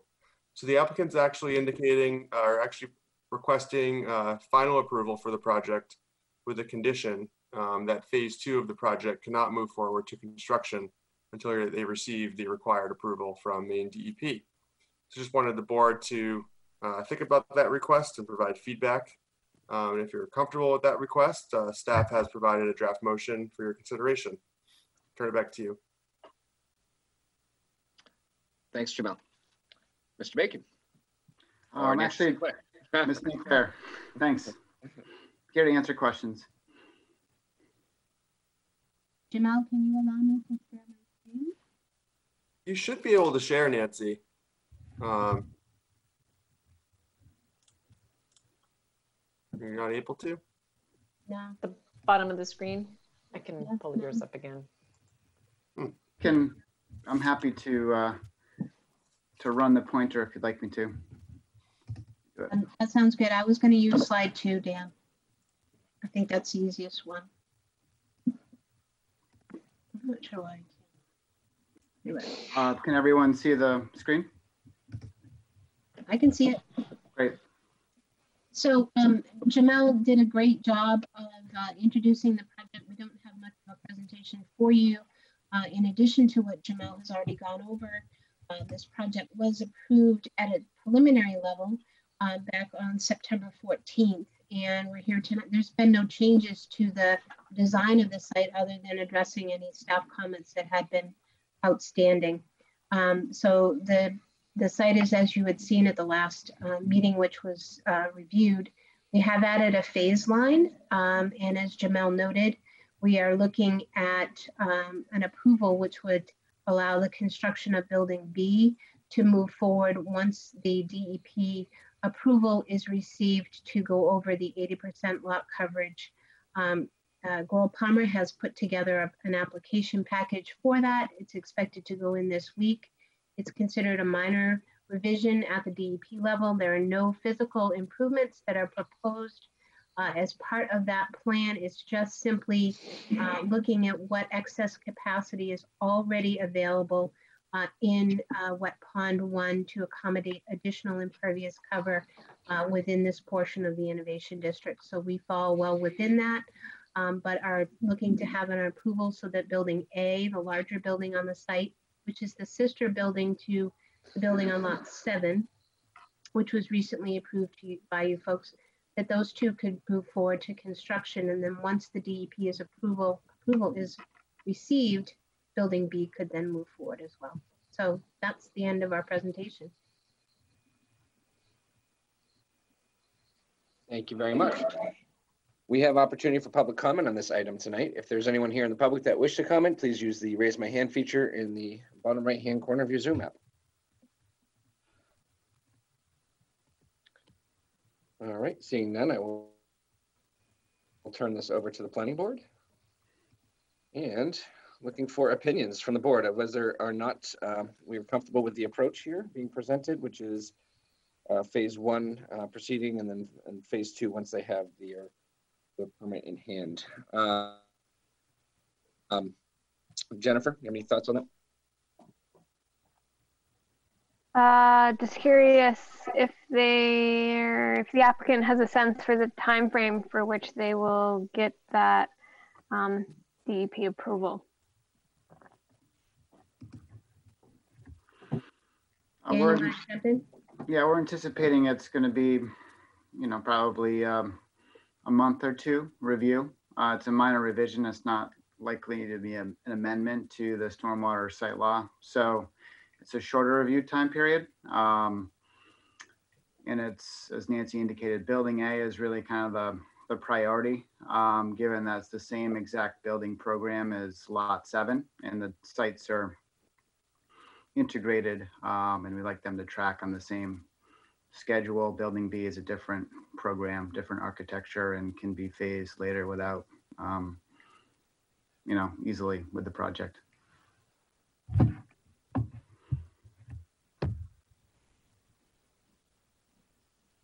Thanks. All right. Any other board members with questions? Roger. Yeah, I just want to say it seems pretty reasonable to me, so I have no problem with this at all. All right. Thank you.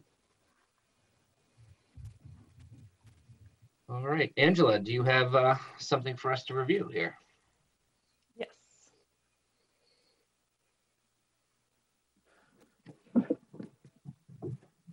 Thank you.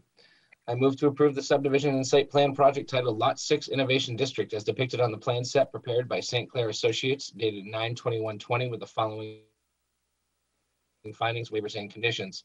The applicant is proposing to construct an approximately 18,000 square foot building consisting of warehouse, light industrial space, and approximately 7,696 square foot mixed use 2-story building consisting of warehouse and light industrial space on the first floor and 8 apartment units on the second floor. Project is located at the end of Dynamic Drive, a private access drive on Lot 6 of the Innovation District subdivision, and is within the Crossroads Plan Development CPD zoning district. Planning Board has reviewed the application and supporting documentation and finds the proposed design of the site plan adequately addresses the subdivision, site plan review, zoning ordinance, and the Innovation District regulating plan requirements for the site utilization and layout, access, internal vehicular movement, parking, pedestrian ways, landscaping, stormwater management, lighting, architecture, signage, utilities, and storage. Waivers: 1, permit the proposed driveway width of 24 feet to the south of building A and 22 feet to the south of building B.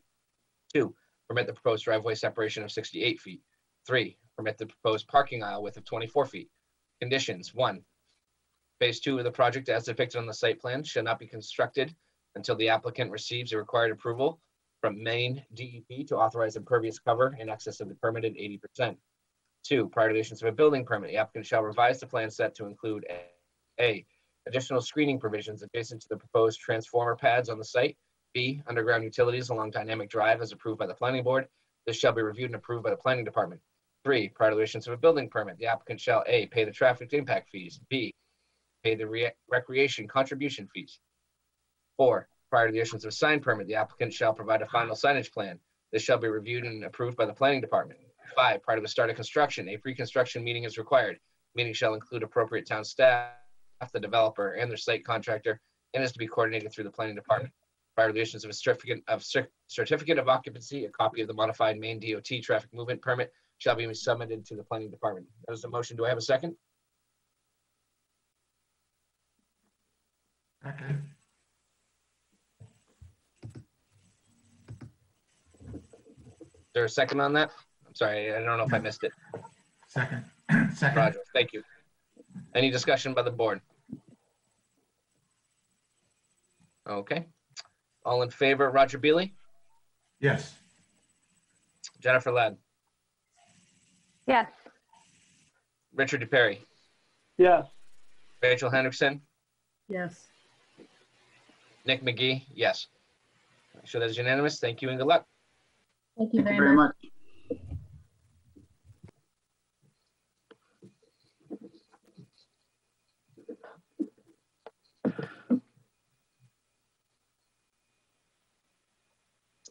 Next item on tonight's agenda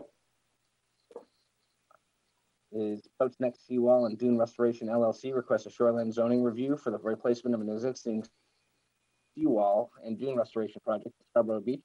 Assessors map U17, lots 17, 13, 38, 47, 55, and 58, and map U18, lots 4, 8, and 10. Jamel. Thank you, Mr. Chair. So the applicants before the board tonight for the review the replacement of the existing seawall structure and nourishment of the existing dune along Scarborough Beach under the shoreline zoning ordinance. The applicant's proposing to construct a new seawall on the same alignment as the existing wall, and import sand and a planted berm windward of the wall. So staff has recommended that the applicant discuss the proposal in detail and how the project will meet the relevant shoreline zoning standards as noted in the staff review comments. And the applicant should also discuss the erosion and sediment control measures that will be utilized during the construction phase. And staff did draft a motion this evening for the board's consideration. I'll turn it back to you. Thanks, Jamel. And for the applicant, who will be speaking this evening? Good evening. My name is Barney Baker. I'm a civil engineer and representing the Protsneck Seawall and Dune Restoration LLC. Can everybody hear me okay? Good. I'm just going to share my screen. I've got a short presentation to give you and hope to give you a understanding of the project. So I believe I am sharing my screen at this point and just getting the slideshow started. Can people see the first slide? Okay, great. So this is a picture of the seawalls that exist out now on the eastern shore of Protsneck. I'm representing the Protsneck LLC, and that is a total of 9 contiguous shorefront properties with a combined total of 1,150 linear feet of wall. Several folks on our team are mentioned here. This is the location of the project. You can see the Protsneck is here. The wall, existing seawall structures are right here. Again, in this view, you can see the red area is where these walls are located. And in this aerial view, you can see the wall extends from Masker Lane all the way down Garrison, Sakarapa, Smithers, almost to Harmon Street. And again, contiguous seawall, all existing structures. And so why are we replacing them? Well, they're in really poor condition. They're of different ages. They're a timber seawall. I think everybody's walked along the eastern beach here. And these slides show what condition they're in. They're not supposed to have this much deflection in them. They're just very old and very tired. And this is what happens when they aren't maintained. This happened just 2 years ago to 2 of the properties that we're actually replacing now. That one was replaced, but we're going to replace it with a more resilient system. So here are the 9 properties, starting with Riley, Kohlberg, Bell, Sakarapa, Munson, Bartol, Angel, Black Point, and Smith. And it's quite a feat to get all these people together to work together to replace their wall. And the reason they did that is because collectively they were able to speak to DEP and get some concessions for a new design that allowed them to put the wall in at a uniform height. It allowed them to get the construction all done at the same time and generally move forward with a better project. We're really looking at two separate activities. One is replacing the existing seawall. That would be allowed without planning board approval. That would just be a replacement of an existing structure that staff could approve. The piece that's, creating the reason that we're with the planning board tonight is the dune nourishment portion. And I'll explain what that is. So this is a cross section of the seawall replacement. The ocean is this side, and here's the beach. So we're putting in a more robust seawall system. It's going to look exactly the same as the one that's there now. It's going to be timber faced, but it's going to have composite sheet piling behind it. And that sheet piling is tied back to a dead man. These are 20-foot sheet piles, so it's a much stronger, much more resilient system that's there, but it's going to look exactly the same. Then DEP and Maine Geological Survey, their input into the project is they've asked us to put in this dune nourishment. And what is that? That's just an additional height of sand and dune grass plantings that sort of stands up from the existing elevation that's out there. So you can see this is the height of the seawall. That's, for all intents and purposes, not changing, although there are some seawalls are getting a little higher because we're putting everything back at a uniform height for all 9 properties. So it's the area behind the seawall that we're adding fill to, and we've indicated on the plans how much fill that is. It varies per property because each property has got a different area behind the seawall, a different elevation there. So this is the dune nourishment here. It's essentially sand and dune grass that is planted in the sand. And this dune grass is very resilient. These walls will still get overtopped. We could not put them up to the point where they would not be overtopped. That DEP wouldn't allow us to do that. But the dune grass adds some additional flood protection. So the design summary for the whole system is to reduce the cycle of storm damage and seawall replacement. The existing walls out there last anywhere from 10 to 15 years. The wall that we're replacing is going to last significantly longer than that because it's got a composite sheet pile backing. We're going to respond to climate change. Everybody knows that the sea levels are rising and we're getting more frequent storm activity, so we need a stronger seawall. We're going to replace the existing seawalls with a more resilient system of uniform height. So that's one of the advantages of clubbing together with your neighbors. All 9 properties will have the same seawall height now. There will be no change in beach access. The beach access currently has steps from each property that goes down to the beach. That's not going to change. And there's no change in seawall appearance. That beach access, by the way, is a seasonal. Stairs are only put there in the summer. So where have we been? We've got our DEP approval, which, quite frankly, took over a year to get because it was very carefully reviewed by Maine Geological Survey, Inland Fisheries and Wildlife, Marine Resources, Maine Historic Preservation, And the project's also been reviewed by Army Corps of Engineers. So town of Scarborough is our last stop.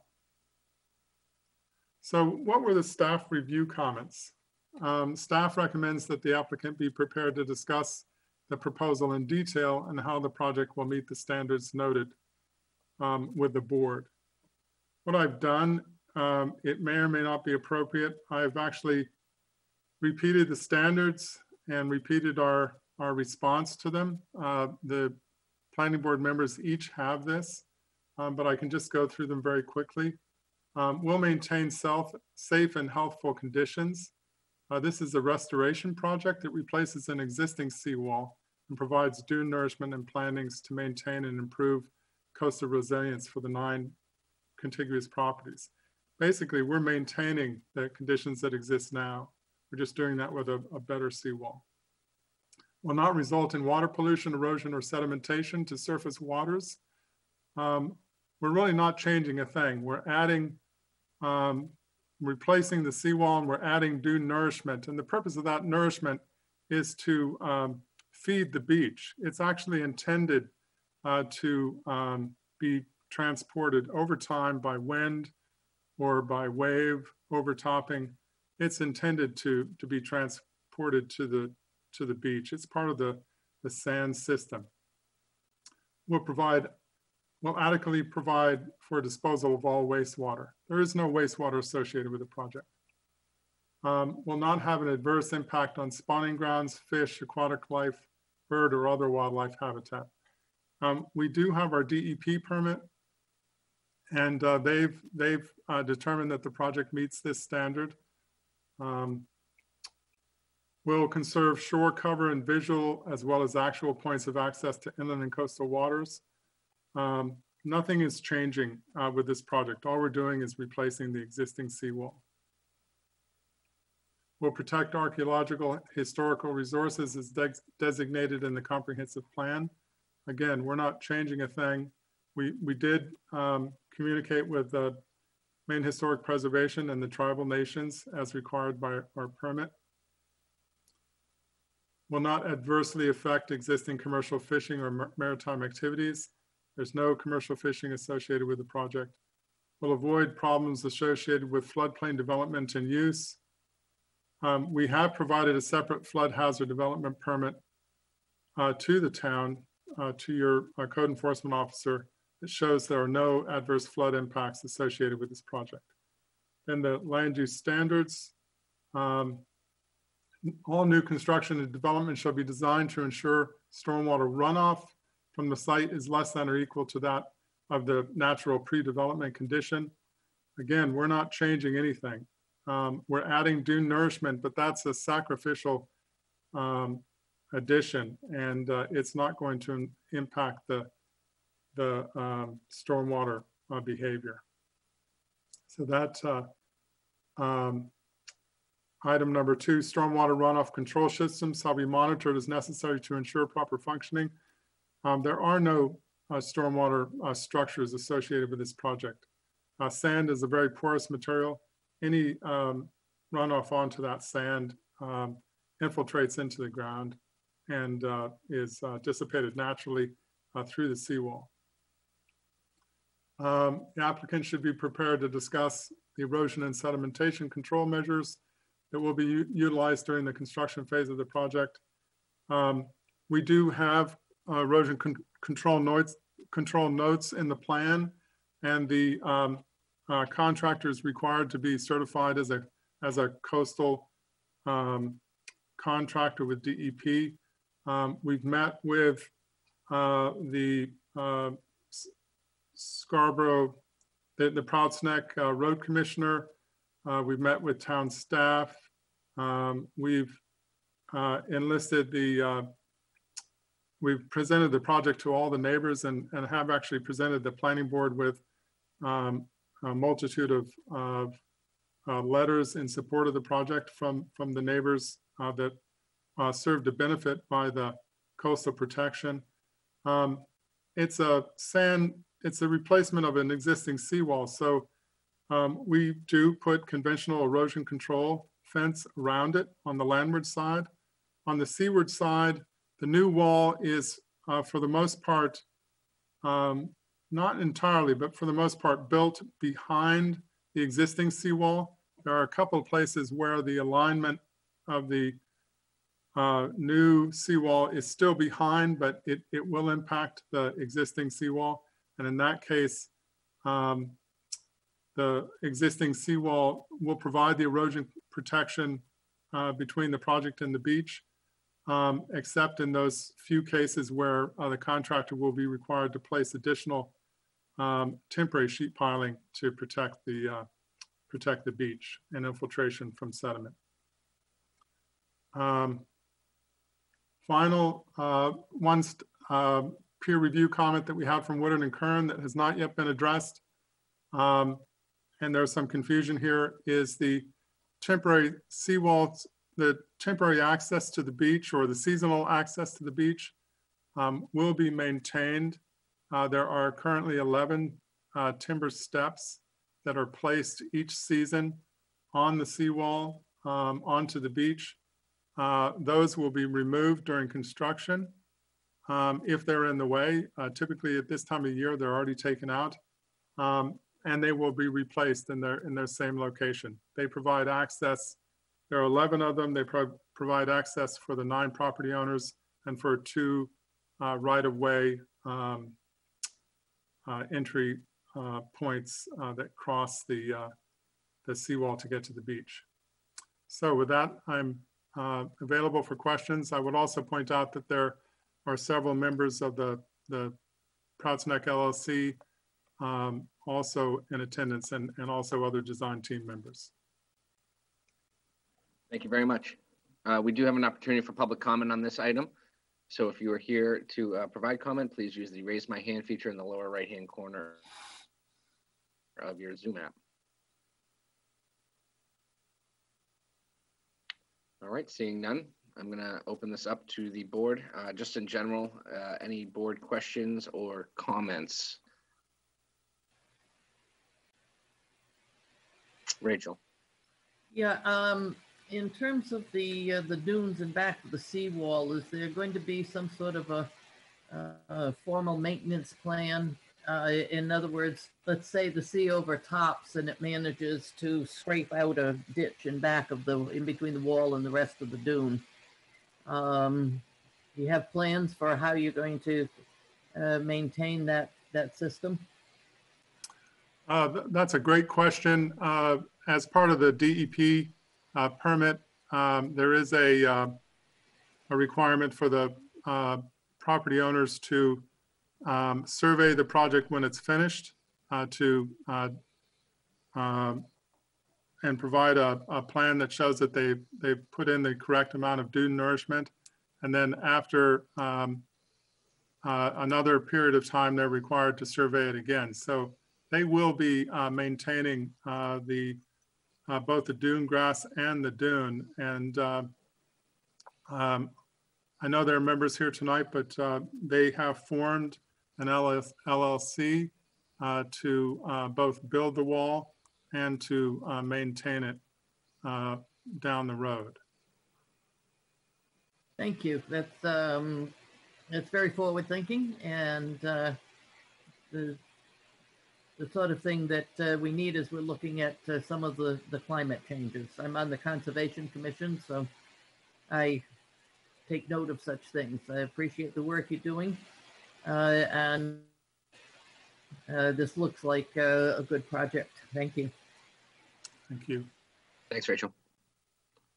Any other members with any thoughts or comments on this? Questions? Yeah, I'll I think this is a great project. I like the organization and appreciate the time and effort you've definitely put into making this happen. So with that, I think we have a motion ready. Ms. Blanchette?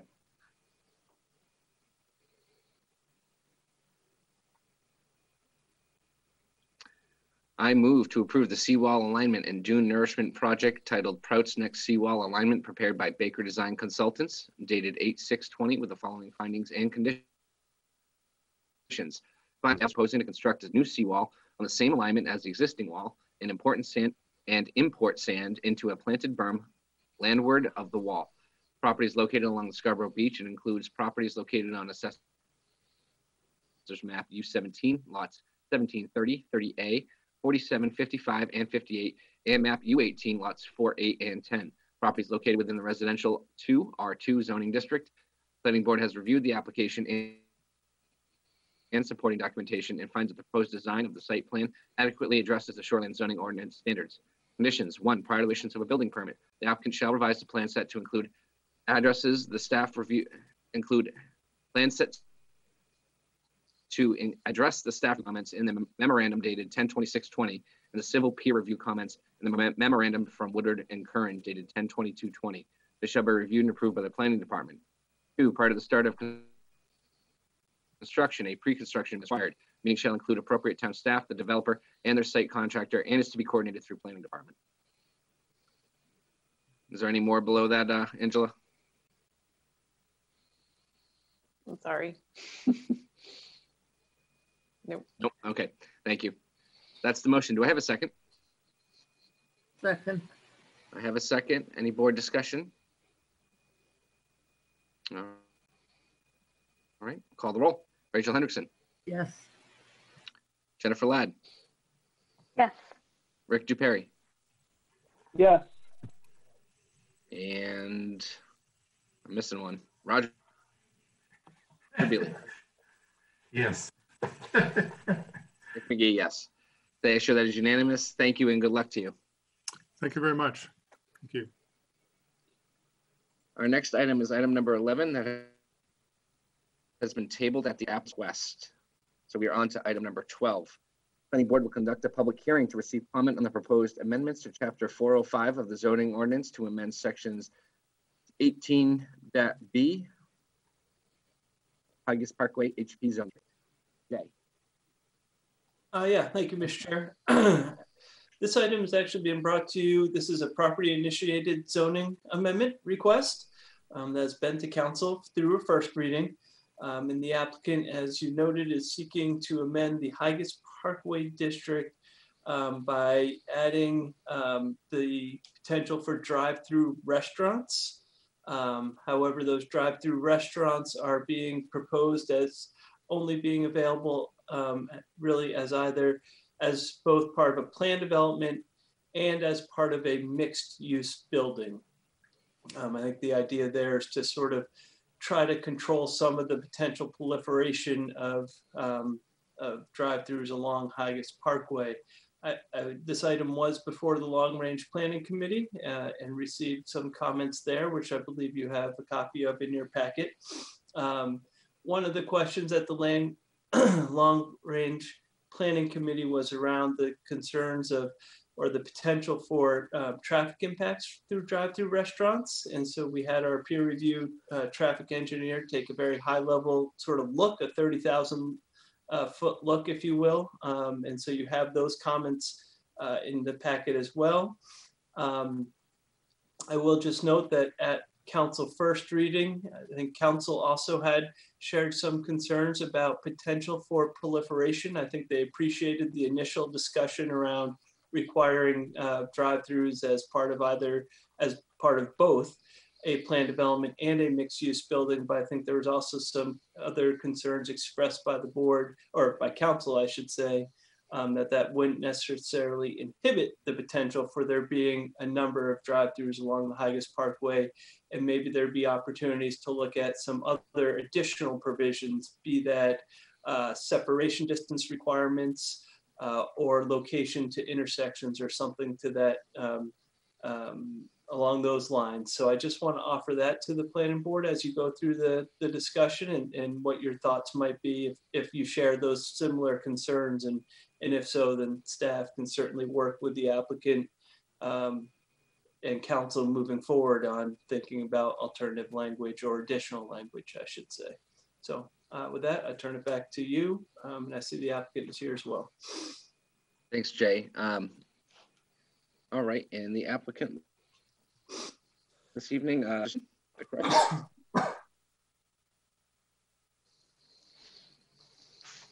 you ready? Yes.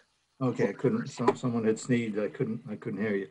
Good evening, my name is Andy Sturgeon from Hoyle Tanner. I'm here representing Commercial Properties, who is Dan Catlin and Richard McGoldrick. They're here too tonight. I think they're on the panel right now.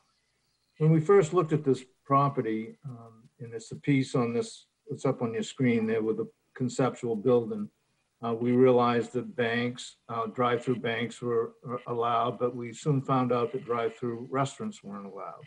And we understood, because I think your goal there was not to have a standalone drive-through restaurant up and down Haggis Parkway. But if the restaurant was part of a multi-use building, as we're showing here, where you've got a bank, maybe a coffee shop, maybe, but drive-through, and you've got other uses in the building, then it might make better sense to allow a restaurant to have drive-through. And as it turns out with COVID, that's an advantage today too, one that we certainly didn't plan on. We have an existing curb cut there that you see coming out of the golf and ski shop going north to the Haggis Parkway. And we, in our proposal, we wouldn't be proposing any further curb cuts. But our amendment is not just for this lot, it's for the zone. And the amendment is simply a statement to say that restaurants with drive-through service in a mixed-use building will be allowed. So that's the only amendment to the zoning that we're asking, nothing further. We know that eventually we'll be in for a site plan, and at that time we'll address traffic in more detail. But the long-range planning committee was certainly concerned about traffic. So they asked the city to ask the town to look into it a little more, and they hired Malone and McBroom to do a quick analysis, and they wrote a single-page letter that I think should be in your package. If it isn't, it should be. But it actually states that these roads are designed for high volume traffic, and which is probably adequate for today. Of course, we'll be going through a traffic movement permit, but adequate today. But you know, if up and down the whole Haggis Parkway continues to develop, then there could be more improvements needed in later years. So our request is pretty simple right now in looking at that one statement amendment to the existing Haggis Parkway zone.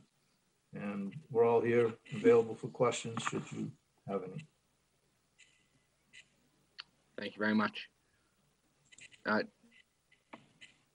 Jay, I'm going to ask, sorry.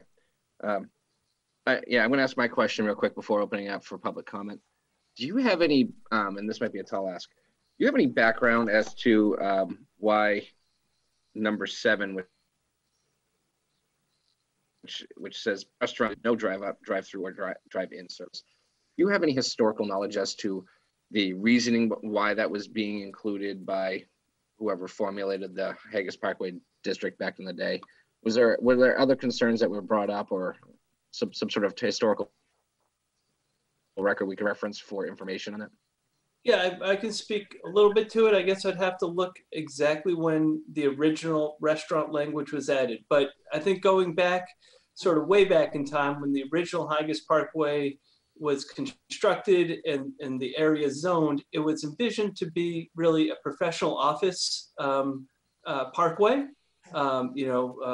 business headquarters, if you will. I've heard story of TD Bank's headquarters was sort of originally envisioned to be one of the initial businesses to go there.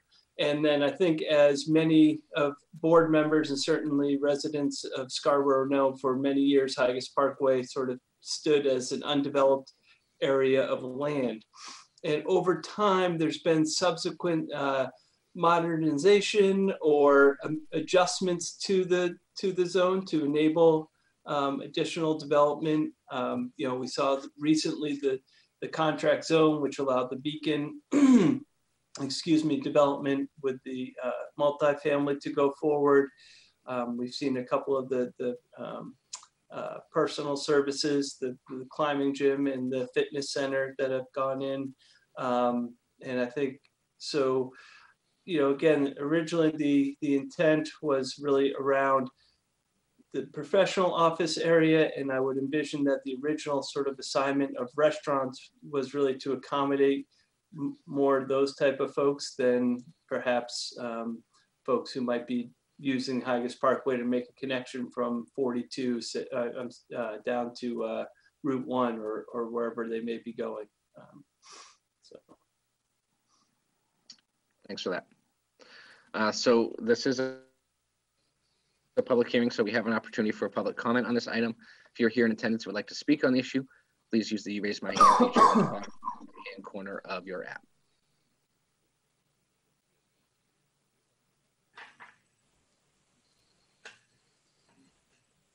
All right, seeing none, I will turn this over to the board for comments. Roger, do you want to start? Sure. I was reading over the Malone and McBroom report, and I thought they made a good point when they basically stated that this traffic's going to be basically utilizing the parkway already, and a lot of this will be pass-through trips. So I think this is this makes some sense to me.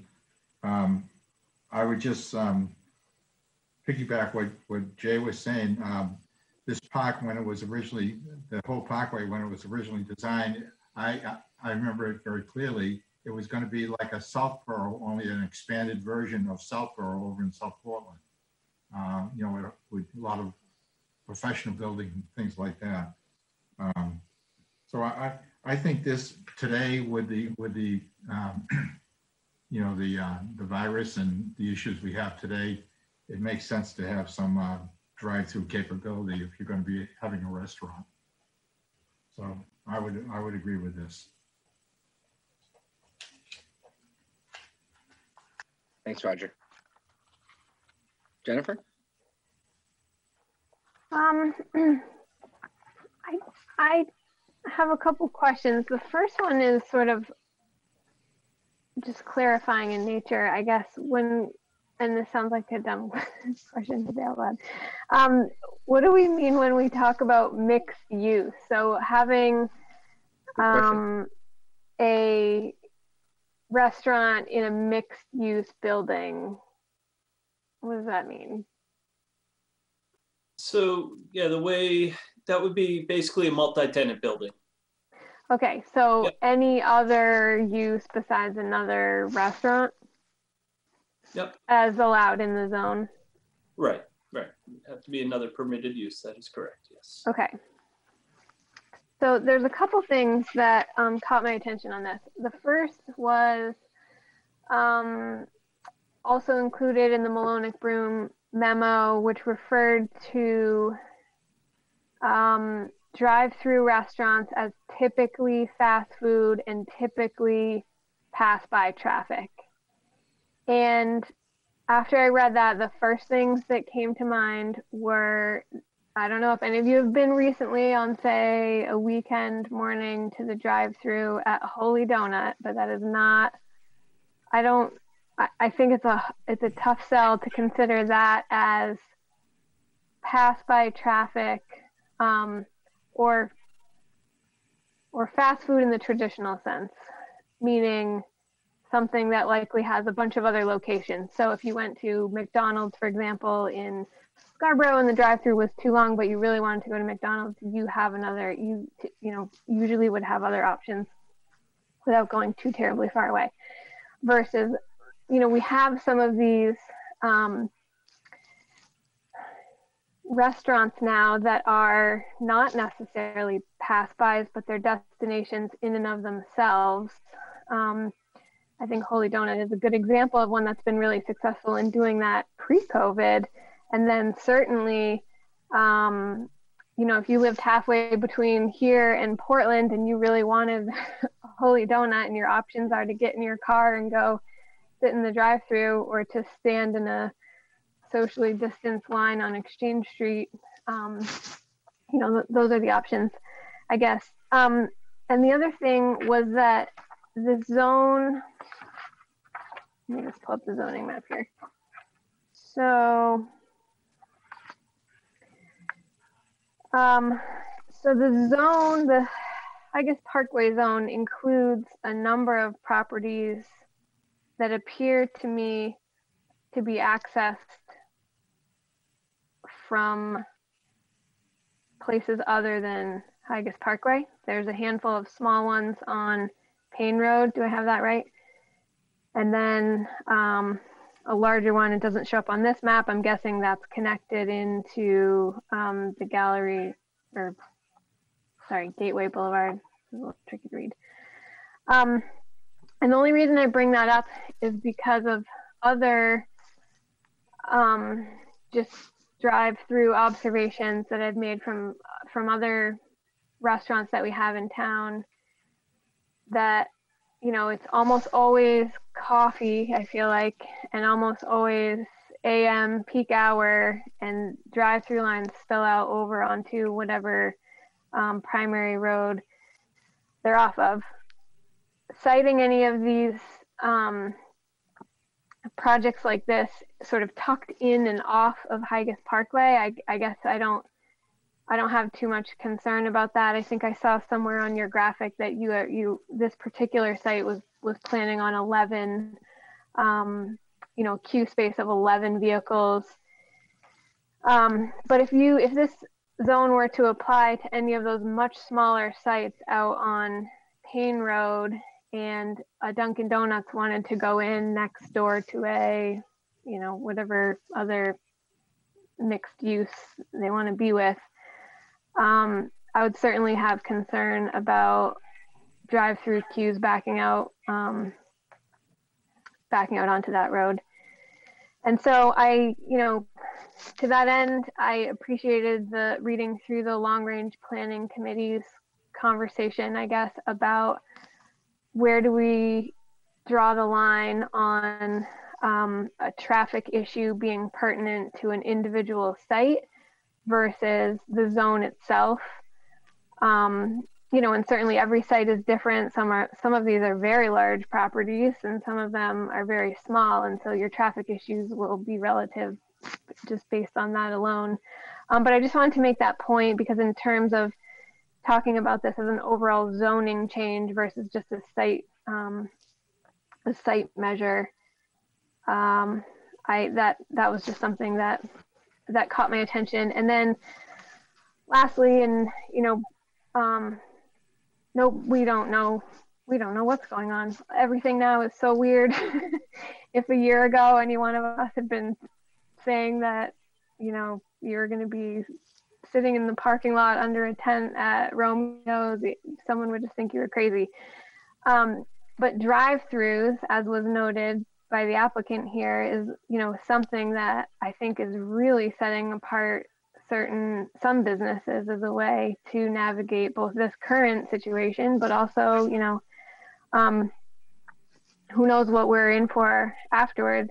And so I would just kind of challenge the concept that a drive-through would necessarily be tied to what we think of as kind of traditional fast food. I noticed today, actually, there's a very small bagel shop in Portland on Forest Avenue that was always, they don't have off-site parking, it's on-site parking. They're very popular, it's always busy. And you know, previously you just walked into their doors and it was counter service. They've retrofitted one of their front plate glass windows to be a walk-up takeout window. And so that's, you know, I think we should expect to see kind of this creative, just a creative delivery of this type of, you know, food service and restaurants as we move forward, as just another way of staying in business, really. Particularly in an area like Scarborough, where we do tend to have a lot of vehicle traffic for places like this. So those are just some of the thoughts that crossed my mind. The parcel as presented, that's for which this is spawning the conversation, I think in that case, it does make some sense, but I would just want to make sure, I guess, that we look at how and where some other parts of this zone may be just a little bit different, and whether or not it's appropriate everywhere, or what type, and if not, what do we have, what can we do or write in that might help address some of that preemptively. And can I just explore that question a little bit with you, Nick? Is that okay? Go ahead, yeah, go ahead, Jay. Yep. So what I heard in your comments there was a concern about, the plan development process might be a good way to broach some of this, but looking at some of these smaller lots, that could, if they're a certain size, there may just be not the space to be able, capacity.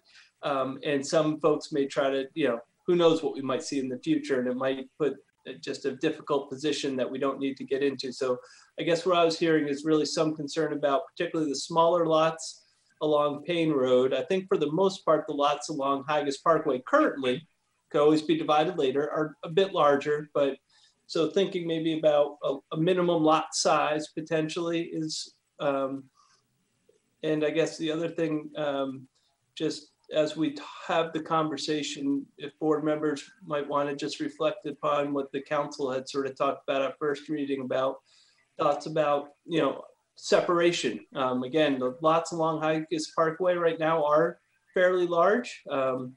Those are the lots along Higas Parkway. As you pointed out, along Payne Road, there are some smaller ones. Is separation something to be thinking about as well? But I see you nodding your head in terms of lot size, so we can certainly put some thought to that moving forward. Yeah, I think that makes sense. And, again, that's probably the easiest way to do that.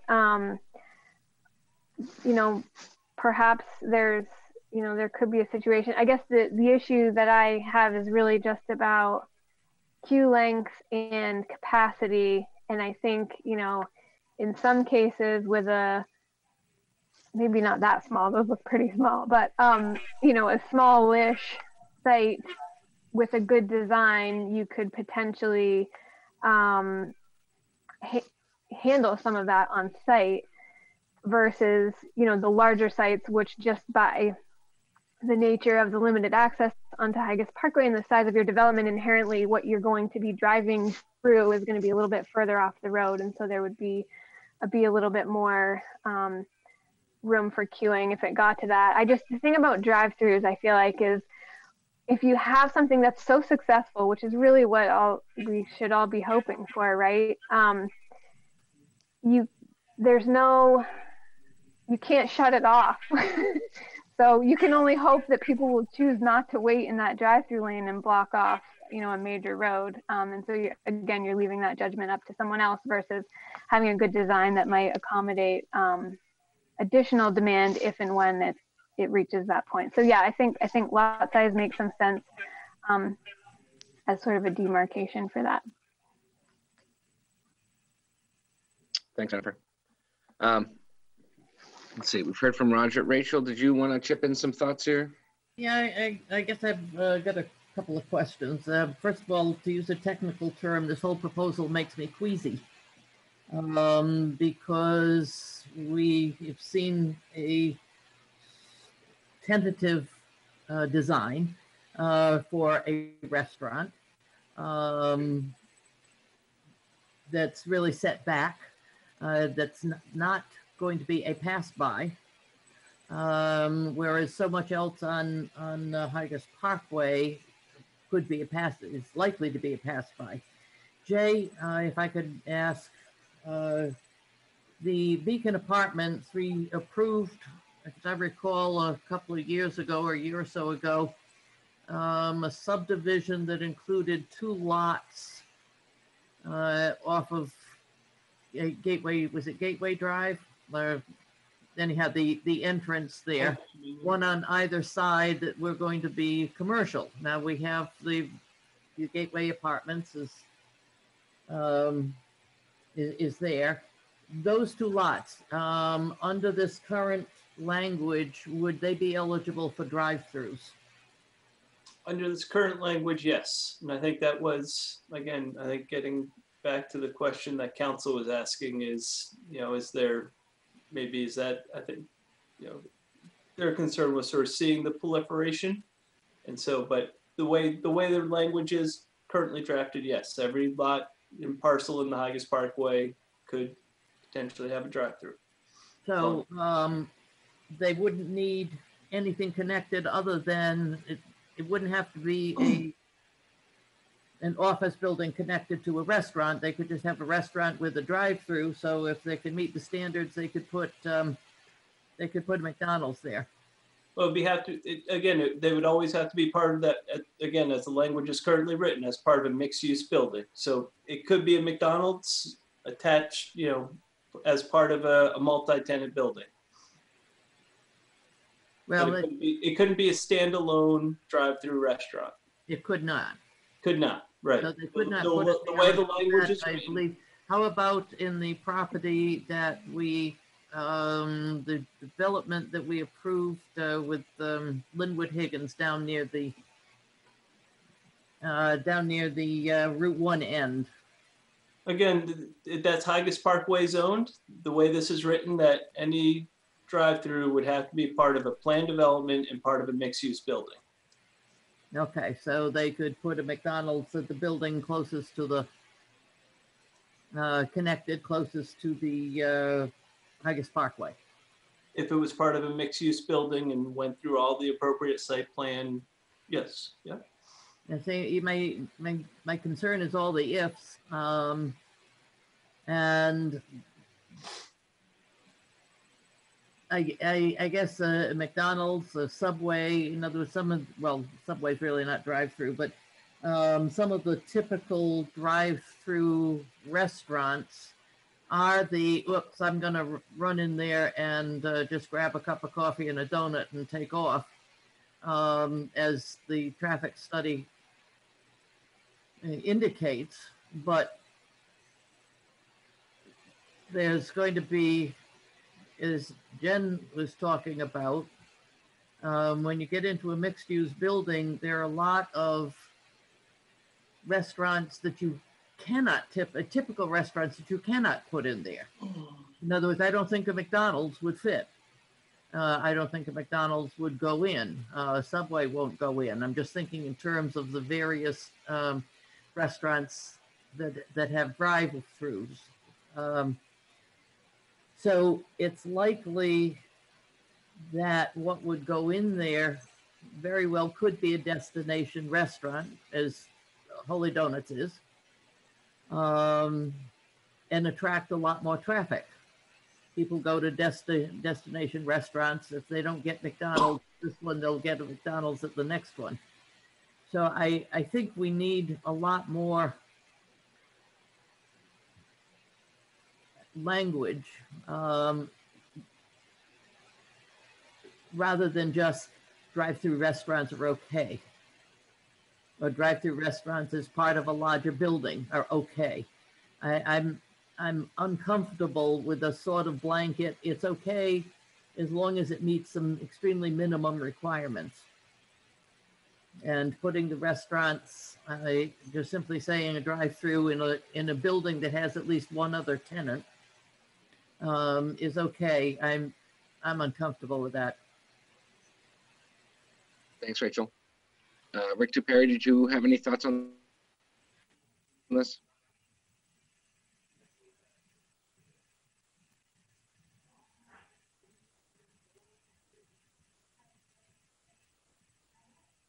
We'll come back to Rick. Sorry So about that, I was forth. on mute. Hopefully you didn't get it too deep into your spiel. Yeah, I have mixed feelings on this, but I think Rachel and Jen did a pretty good job of saying everything I would say. So, I think we have to think about it.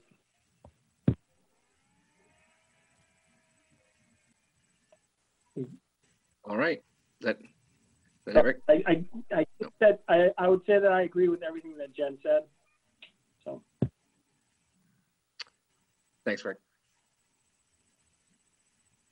All right, so I'll take a swing at this. I'll throw this out there. So when we look at this, and the reason I kind of went back to the historical question is at some point in time we had a vision for Higas Parkway.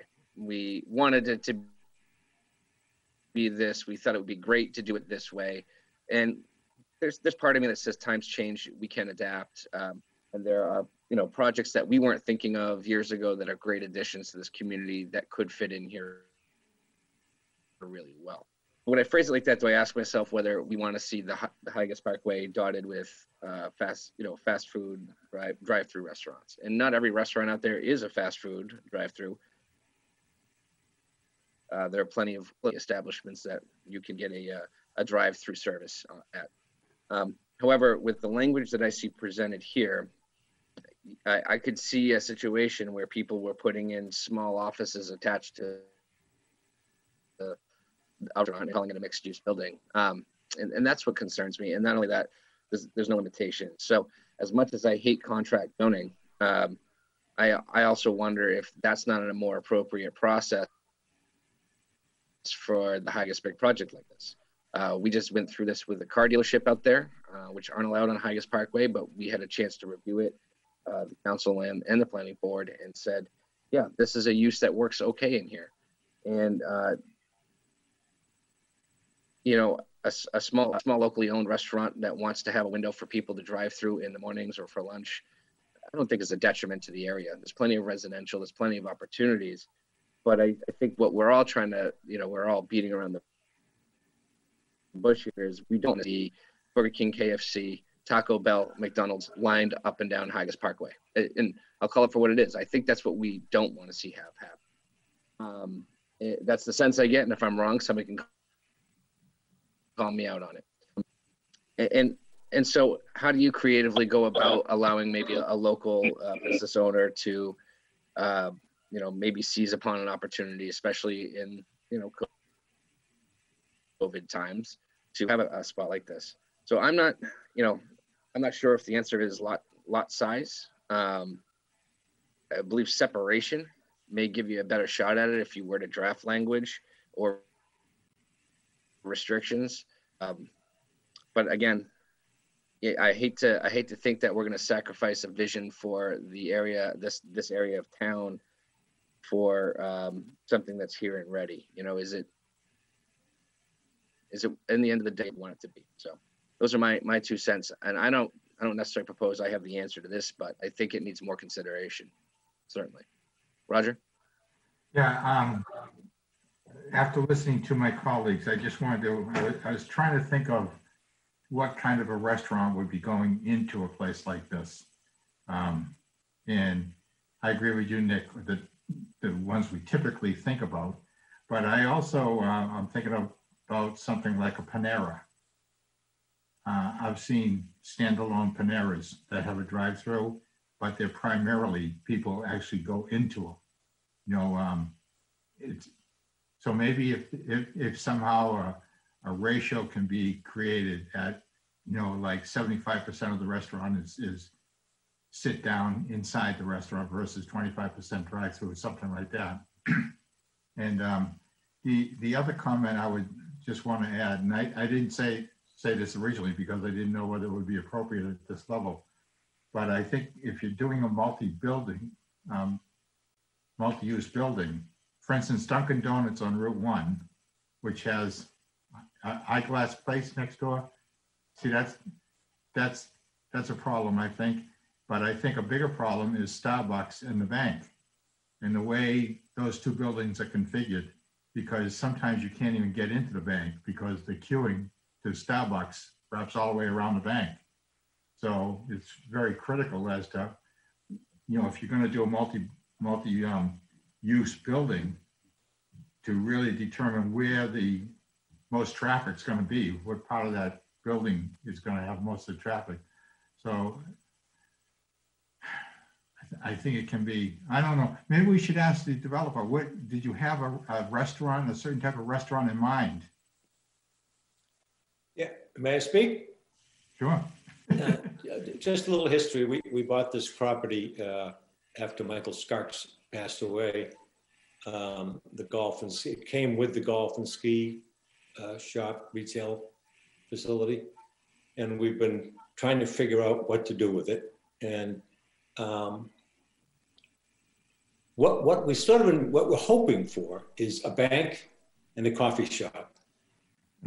Exactly. And you'll notice in the layout that the long drive, I stopped going to Starbucks on Route 1 because you just can't get in there. And it's crazy. And I own one over in Mill Creek in South Portland, and it's created a similar issue, although we made sure we had 16 stacking spaces. Here, if we were to get Starbucks, it would be on the end closest to Haggis Parkway. So the cars would stack up all the way around the building to that drive-through. That canopy that you see on the inside part of the building is conceptually a bank canopy with ATM and a drive-up window. We don't have any tenants at this point in time. Those are two that we would love to have. We are talking with banks and trying to find one that would like to open up here. We've had discussions with Ben Devine, who's the developer of the Beacon, who actually I think has written a letter in support of this project, because there are very little services here for his 300 plus residents. And I think the same thing is happening with all the residential development over in the former racetrack property. There is going to be a demand for more services here. So I think, and originally we thought this would be a contract zone. We saw what happened with the auto dealership. But in discussions with Jay and the planning department, nobody likes contract zones, understandably. So they've actually crafted this language in hopes that it would meet the concerns everyone has. Everyone, including me, I'm a resident of Scarborough, that we don't want to see McDonald's, Burger King, and all these up and down Haggis Parkway. I was in the development business 30 years ago, or whenever it was, when the Haggis concept was originally envisioned. And it was to be corporate headquarters, perhaps large manufacturing facilities, et cetera. And it just didn't happen. So I think it's in the interest of the town to create taxable property values here. And I think this is one way to achieve that without destroying or creating what nobody wants to see there. So we have no objection to crafting the language a little tighter, but I wanted to give you some idea of what we think we might have in mind. It's conceivable that this could be redesigned when we finally get to discussions with tenants and coming before you with a site plan review to be a two-story office building. If it was a bank that wanted to have a headquarters there, that was one discussion that we had, didn't work out, but so it could be more office and a bank, or could be a Java Joe's or Starbucks, not Dunkin' Donuts. That wouldn't work in there, I think. But anyway, that's sort of what we have in mind, if that helps at all. And I think we do obviously have to come back for a complete site plan review, and at that time we'll have a better idea of where it's going. But in order for us to move forward, we need to have some idea of what we're going to be able to do. Thank you. Roger, were you all set on that, or do you have anything else to follow up on? No, I guess I'm all set.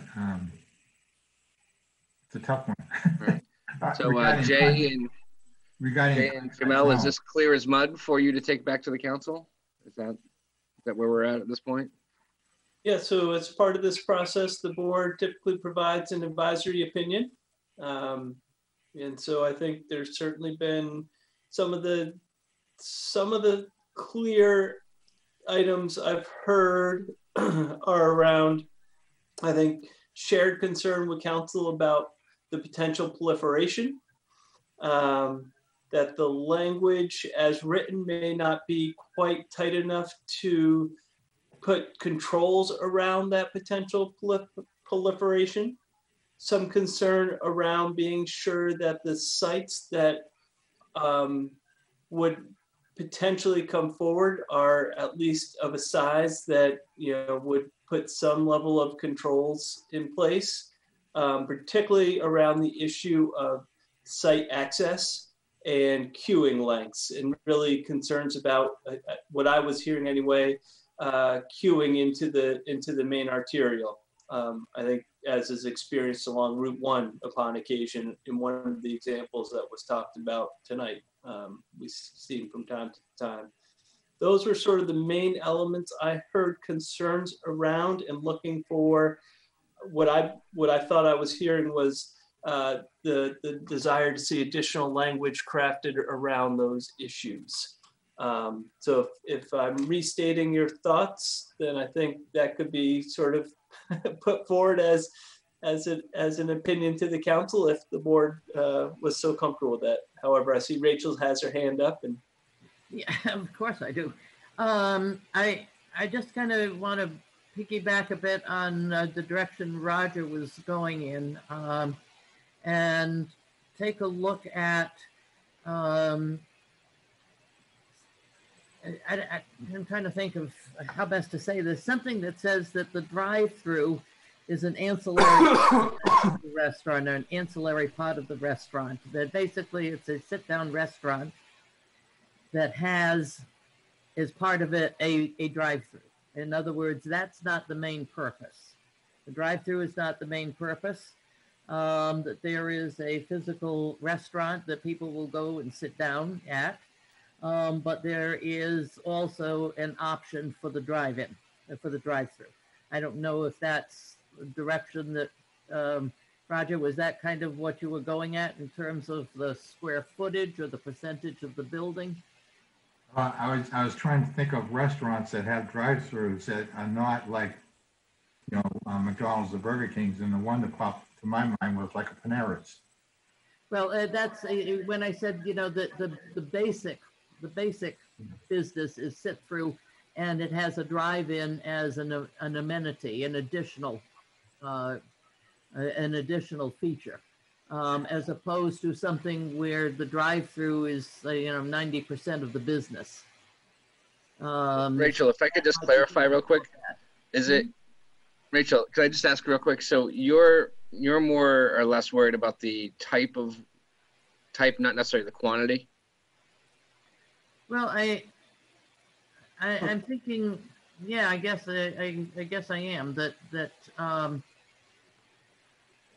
as harking back to the discussion around COVID and the change in the way business is being done, it's likely that more traditional restaurants would want an option to provide a takeout service.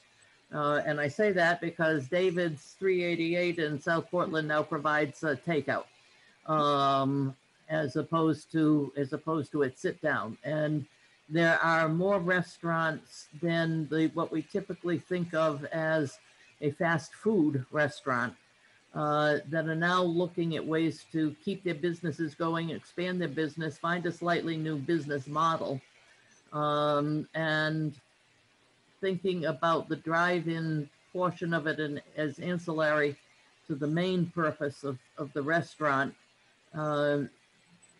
That certainly assuages some of my concerns about a proliferation of just drive-throughs. And I don't know if that's possible to put into words, but that's I kind of think of it, Rachel, like any place right now that's offering curbside service. If your building was designed or your parking lot was designed to facilitate it, that could in theory be a drive-through service, right? You call ahead, place an order, drive through and pick it up. So that's the part that I, just checking this off as fast food and, sort of what we all 5 years ago, or I don't know, 1 year ago, thought of as a drive-through restaurant. I think that model, to your point, could be changing, and that to try and think, I've had a hard time listening to this conversation too and thinking like, well, what would that be? What kind of restaurant would that be? What could I picture here? What could I picture in other places along the parkway that I think would be good fits, or that I think would be problematic in keeping with the character of the zone and the parkway itself. But then I just remembered, like curbside. Hey, I have 2 little kids that sleep in the back of the car. Are you kidding me? Any place that I can drive through and do something, it's like on my radar. So, it's very car centric. So that's, you know, probably worth thinking about. I think for a site like this, and this probably gets a little bit towards the site design, but if we're hearing support for this the site development coming from its neighbors to the other side, I think it would be terrific to have some sort of connection off of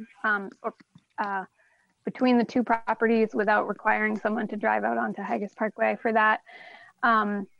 But yeah, you know, I think it may not always need to be kind of what we have always thought of as drive-through. And I think, you know, certainly talking about it in terms of the drive-through itself being ancillary is one way to quantify it.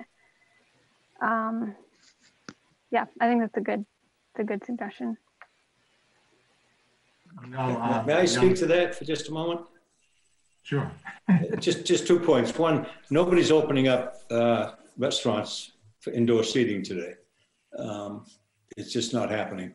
All the examples you've mentioned are people trying to survive in their business by creating alternatives to coming inside to eat. None of us, at least in my family, want to go into a restaurant to sit down and eat now. Secondly, to Ms. Ladd's comment, we are connected internally with the beacon. The road system comes up through, and that's one of the things that was exciting to Ben, that his people could come out, drive up, go through, grab their coffee or whatever, and go. So I just want to make those 2 points. Thank you. All right, thank you. So I think we've provided some decent input. I'd really like to see how this all gets for the next round of discussion. That's a lot of language work, I think, Jay, and a lot of tightrope walking that you'll probably have to do to try to get buy-in from not only the members of this board, but I know the members of the council. So I think we're going to let you try to that a while. I know you've had good feedback, I think, from everyone here.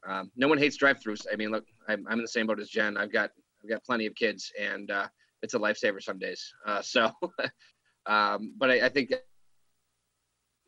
that you can get a sense for the general consensus here is that you don't want to see Haggis Parkway lined with them. So good luck with that tightrope act. I appreciate all of the efforts here. Mr. Sturgeon? Yeah, I just want, so your direction is for us to work with Jay, which we'll do that and go from there. I did want to thank everybody for your time. I know it took a lot longer than you probably thought. I was a planning board member for the city of Bangor for 6 years, so I know donating this amount of time is worth a lot. Thank you again. Yeah. Thank you. I appreciate it. And Nick, I just want to clarify real quick for Jay.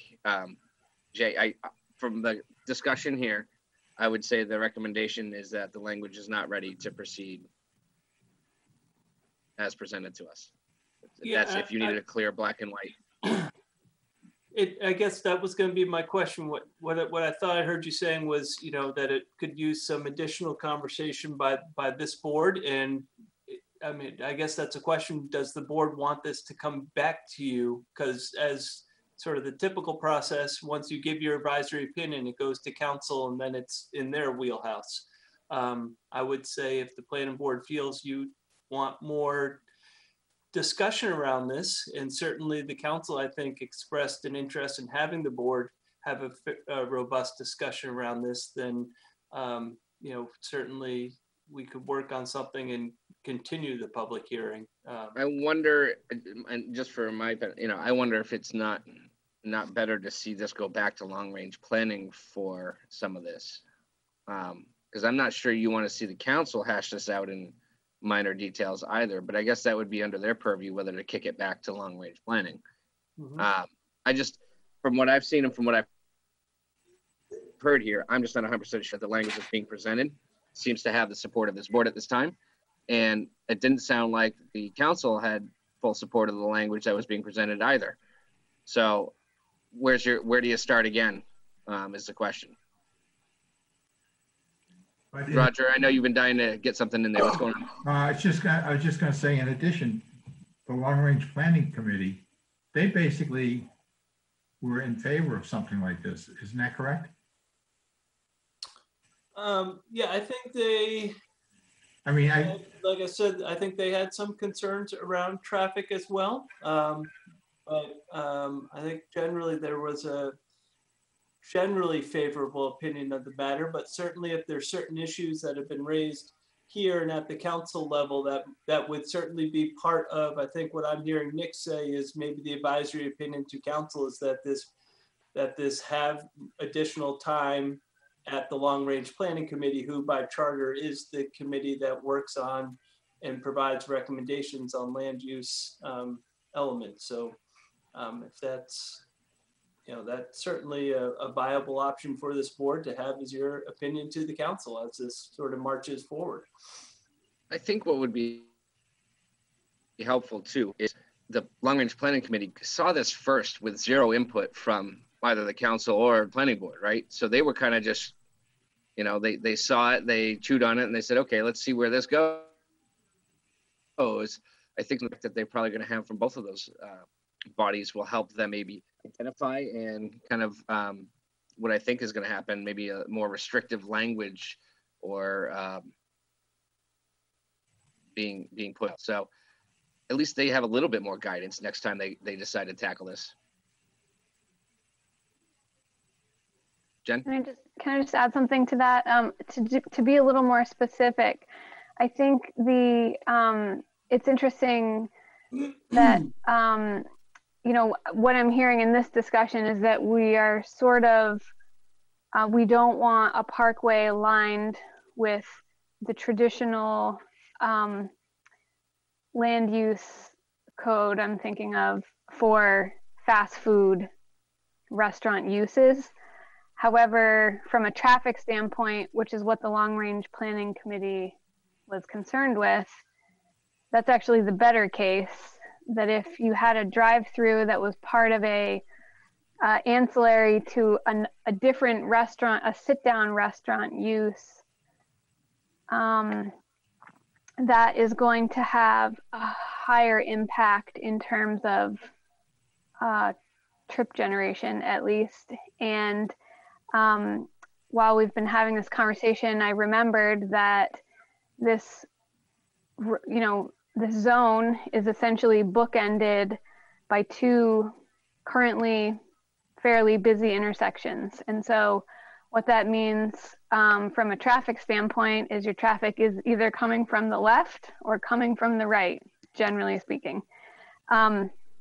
And also earlier on this agenda, we had discussions about, or continued discussions about the traffic demand that the Downs project will bring to this area, applying to each of those two intersections. So I think, I share the Long Range Planning Committee's concern about traffic. And so I just wonder if, there might be, maybe there's a land use, I know land use codes, at least in terms of trip generation, there are different applications for different types of restaurants. So I wonder if maybe looking at that as a way to try and filter and tailor what it is that we're looking for here might be helpful. Thanks, Jennifer. Jay, I think you got this one.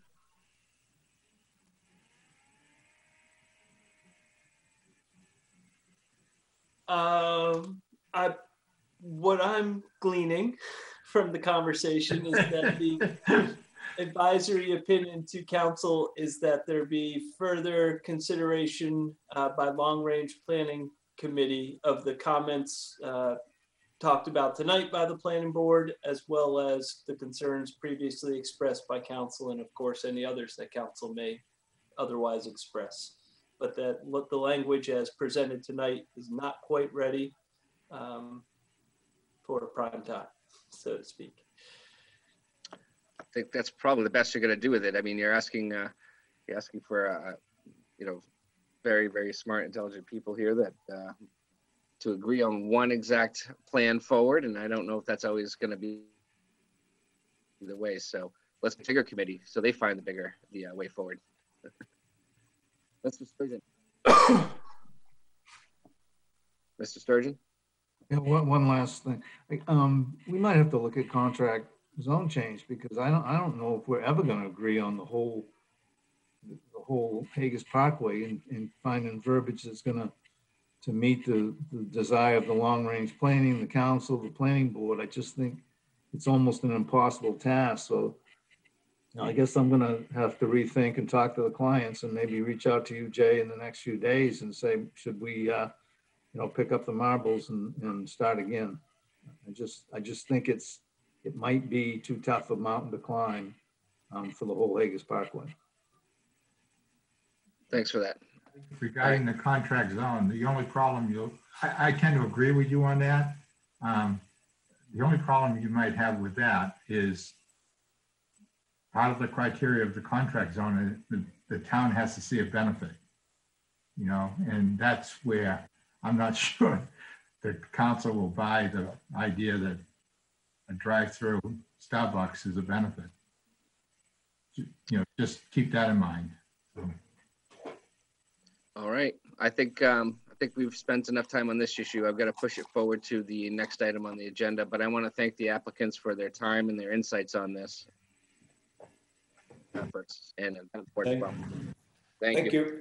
And Nick, just to confirm that the board's advisory opinion is as I sort of had restated, is that I just want to be sure that that's clear for the record, that it's not my opinion, but I it's think the you got board's that bulk opinion. of it. Correct. What's that? I think you're correct. You got the bulk. Okay. All right. Next item on tonight's agenda, number 13, the planning board will conduct a public hearing to receive comment on the proposed map relating to rezoning at 103 Muzzy Road from general business B3 zoning district to the industrial I zoning district. This is a piece that we are to provide advice to the town council on. So with that, Jay or Jamel? Yeah, I'll kick this one off.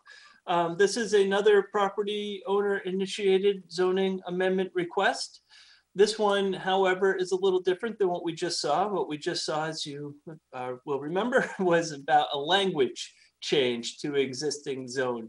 This is a zoning map amendment to amend the zoning of 103 Muzzy Road from B3 zoning, which is one of our commercial zones, to an industrial zone. The industrial zone. And so that is the request. It's, as I said, this is a map amendment request, not anything to do with the actual zoning language. So with that, I know the applicant's here. They can speak to their proposal from there. Thanks. Mr. Bushy? Yes, sir. Thank you, Chairman and the board. Jay's gone over it quickly enough here, I think.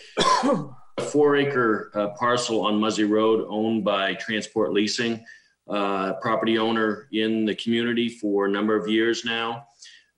They are seeking to basically change back of the zoning from B3 to industrial. I'll note that in, I believe, around 2009 or so, the land had been in the industrial zone and was rezoned at that time to B3. And the owners had made light of that to the planning folks at the time, that's previous planners. And there had been some, I guess, verbal commitment that if in the event that Transport Leasing really wanted to get a more industrial use in there, that they could simply go through the process as we are now to restore the industrial zone to the property. They are, in fact, at a point where they're seeking to build a new building, roughly 14,000 square feet, into a warehouse or recycling facility. And both of those uses really fall better under the permitted uses within the industrial zone as opposed to the B3. So industrial activity and industrial uses are more in the wheelhouse of this particular landowner as well. I'll note Transport Leasing owns property on Pleasant Hill Road, as well as in other communities here in southern Maine. And their prime business model really does fall in the industrial category, and lesser so the commercial B3 retail type businesses. That's not really their bread and butter in terms of business operations. So that's why they're looking to get this back into that industrial zone. We think it's relatively straightforward. The maps clearly show that there is an industrial zone that continues to the east of the site along Muzzy Road. And I believe the residential behind has always been that case. So they're basically just looking to get their property back into that industrial piece. And with that, I'll turn it back to the planning board.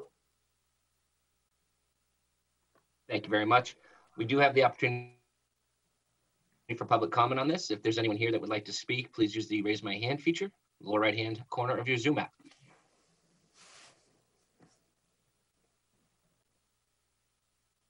With that, I'll close public comment. I do not, I'm just going to throw this out to the board in general. Does anyone have any questions or comments on this? Again, this is an advice to the council as to whether we think this is a good idea. You know, this is Rick, Jennifer. And hey, Rick, why don't we let you go? VR2, sorry, what's that?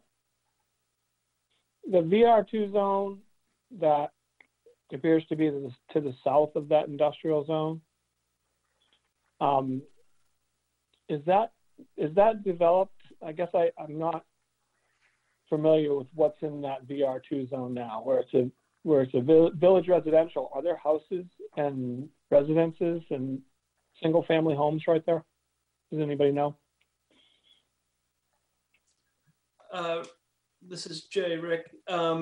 I don't have the aerial before me, but that property, there may be one single family home or maybe two down sort of a longer private road slash really more of a driveway actually than a private road. I think there's one house back there.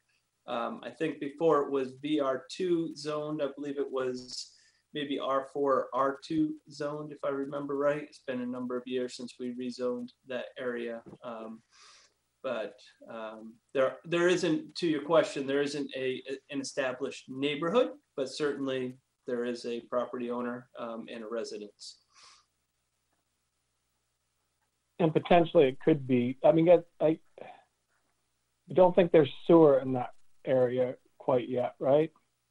So those are, I guess what I'm getting at are, there's an industrial area there now, and we're just kind of expanding it a little bit to what appears to be the west, the east, not the west, but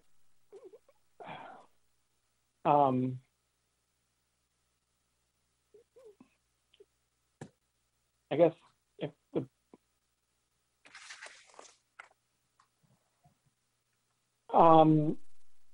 is they're going to be doing recycling there, you said? That's what the intent is, to recycle on that lot. So is there a water, I guess, wish Robin was here in a way. Is there a watershed in that area? I guess where it's industrial, we're just making the industrial bigger to accommodate this facility. I guess I don't really have an issue with it, other than as long as it doesn't adversely affect the neighbors. And I guess without an aerial, I can't really tell what's there. So I'm not sure if any other board members are more familiar with that particular area than I am. But if it doesn't adversely affect the neighbors or the watershed, I guess it's fine. But I guess I don't have any data that says it doesn't adversely affect the neighbors and the watershed, because we don't even have we don't have any information as to what's going. If you already know what's going there, there must be some building plans or something. I don't know. I don't feel like I have enough information to myself to change that zoning. I mean, that's all.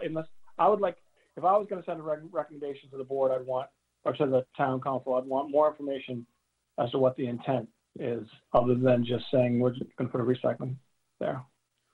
I think Rick, once you change the zone, that use can can all of a sudden accommodate anything allowed in industrial. Mr. Chair, I will add, our package does include a site plan that shows the layout of the new building. And Chair, if I can add, maybe clarify a couple things that Rick just asked too. I was pulling up, does appear to have sewer and water in that area. Yes. And I believe it is within the Nonesuch watershed. I know across the street is Red Brook, which is obviously in that area too. But I don't believe this site drains that way. Maybe Steve could clarify that. You're correct, Angela. It would Okay. be the Nonesuch watershed being on the south side of Muzzy Road. So Our site I plan, guess we'll go back to the board. if we just change the zoning, yeah, we would, at some point, we would again revisit what's going to go there. So I guess I feel a little bit, I guess I feel a little bit more comfortable with that. And if the neighbors, I just sometimes fear that the neighbors aren't aware of what we're doing on the board. And if we do something that significantly impacts the neighborhood, I'm a little bit hesitant to proceed too fast, but I'd like to hear how the rest of the board feels. Thanks, Rick. Jen, I saw your hand up. Yeah, I just had a question. If anybody knows, so it sounds like this was zoned industrial to a certain point. The applicant's letter says 2009, and then it was zoned over, the zone was changed over to the B3. But I was curious if anyone knows, prior to 2009, were those other, so I'm looking at the graphic. The other properties that are currently B3, were those always B3 or were those also industrial? So I'm just curious, like, was this in the middle of an otherwise industrial stretch and then we changed them all to B3 and drew the line on the Nielsen Road side of this property? Or was, is it just this one property that seems to have changed back and forth? Does that make sense? Yeah, the 2009 changes, there were sort of a host of changes in the Eight Corners area. So it wasn't just this, it wasn't just a singular property question at the time. Okay. And I ask because it sounds like this parcel has, well, it was industrial. It sounds like it's been used as industrial prior to 2009, perhaps, and then maybe since 2009, and now they just want to continue to use it that way and change the zoning accordingly. My question is just rooted in, you know, what the context of the rest of the area was and what the intent is moving forward. I don't, given that it abuts a very large, otherwise industrially zoned area, I don't really, there's not a lot of concern that jumps out at me, but I was just curious about the history on the zoning and the usage there. So thanks. And Nick, if you don't mind, before you jump to the next board member, I did just want to, I think, touching back on a question of, sorry, I believe it was Roger. I just had opportunity to touch base with Doreen, who does, as you all know, all our administrative and keeps Jamel, Angela, and I straight. There was a butter notification on this item. So Roger, I think it was you who raised, concerns or questions about, abutters being aware of what's happening, and they were at least provided that piece of notification for what it's worth.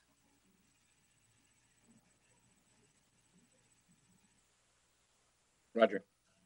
Yeah, it was Rick, Jay, that mentioned the abutters, but I believe this was all industrial, this area, and it got changed when the VR2 was developed. I may be mistaken there, but I think that's what happened. And there's a couple of small businesses right on Muzzy Road, small, single buildings that have been there as long as I can recall. And whether that was B3 or some other, it might have been industrial end or right up to Muzzy Road, for all I know as well. So would that make sense, Jay, that once that VR2 was established, that's when the zoning got changed, and they tried to use Nielsen Road as sort of like a boundary? Well, as I previously said, I believe it all occurred when there was sort of a series of rezoning in the Eight Corners area. So I don't have the binder with me that has all the information that I can, tell you exactly what parcels it all occurred with. But I guess, just it wasn't, as I said before, I know it wasn't a singular lot change back in 2009. What all it exactly entailed, I can't tell you from memory at this moment. I happened to have an occasion one time a number of years ago to go down to that house. It's a very nice farmhouse that's on the end of Nielsen. The woman used to work for the school department, I believe. And I believe their family owns, do you know who I'm talking about, Jay? Okay, and I believe they own quite a bit of land all around there.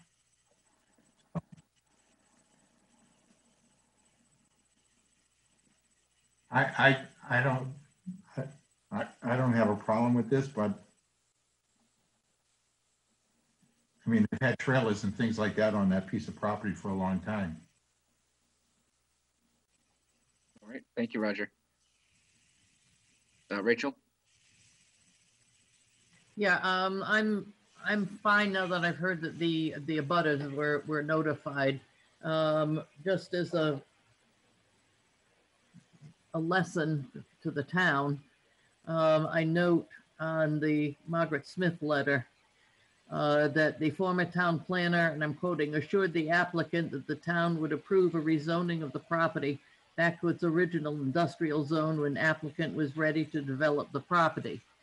That, in my opinion, shouldn't have been said.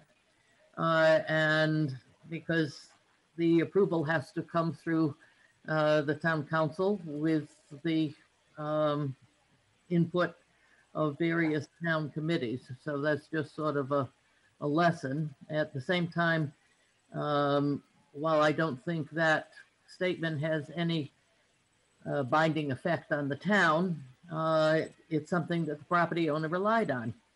And that puts us in the position of saying, this property owner believed that was an option that would be approved without apparently any problem. And I just don't think it behooves us to say no, because that person relied upon the communication from the town. So I'm not particularly happy with the former planner, as it was said there, but I am okay as long as the abutters were notified and apparently have not had any sort of response. I understand that one member of the long range planning was concerned about sort of industrial creep, but I think the creep is small enough that it's okay to rezone. Thanks, Rachel. All right. Rick, Mind King, I've neglected you all night. Do you have anything to add to this?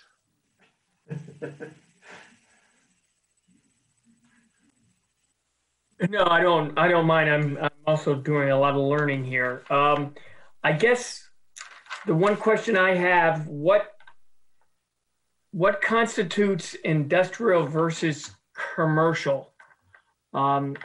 It appears that the projected or the proposed building going there, is it really a deemed industrial use, or is it just another commercial use? And, you know, this could be a moot point if what's going in there is, you know, general business or commercial, why would we have this discussion? I guess that's my question. I guess I'm not sure the difference between the commercial aspect of this and an industrial use of this lot. Yeah, and I think if I can, Nick, if you don't mind, I was expecting that. Yeah.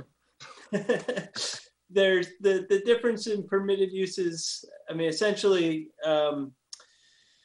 as I noted, the B3 is really more of a retail, service-oriented zoning ordinance, where the industrial district is really just that. It's much more, more oriented towards warehousing, manufacturing, and those sorts of uses. So I guess I would want to then ask, and I'm sure the applicant has thought about the type of uses they want, or they probably wouldn't have come forward with the proposed zoning change, but I guess that might be the next question would be then to Mr. Bushy, just to assure that that due consideration was given before they came forward with their proposal. Thank you, Jay. Mr. Chairman, I'll add 3 categories of use that fall specifically within the industrial, and that's warehousing, mini warehouse / storage, and recycling facility.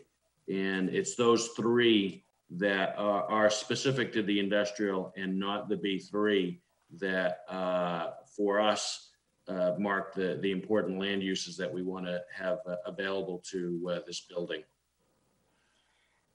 Oh, thanks, Mr. Bushy. That's very, very helpful. So then I guess we are in an industrial zone if you're looking at recycling.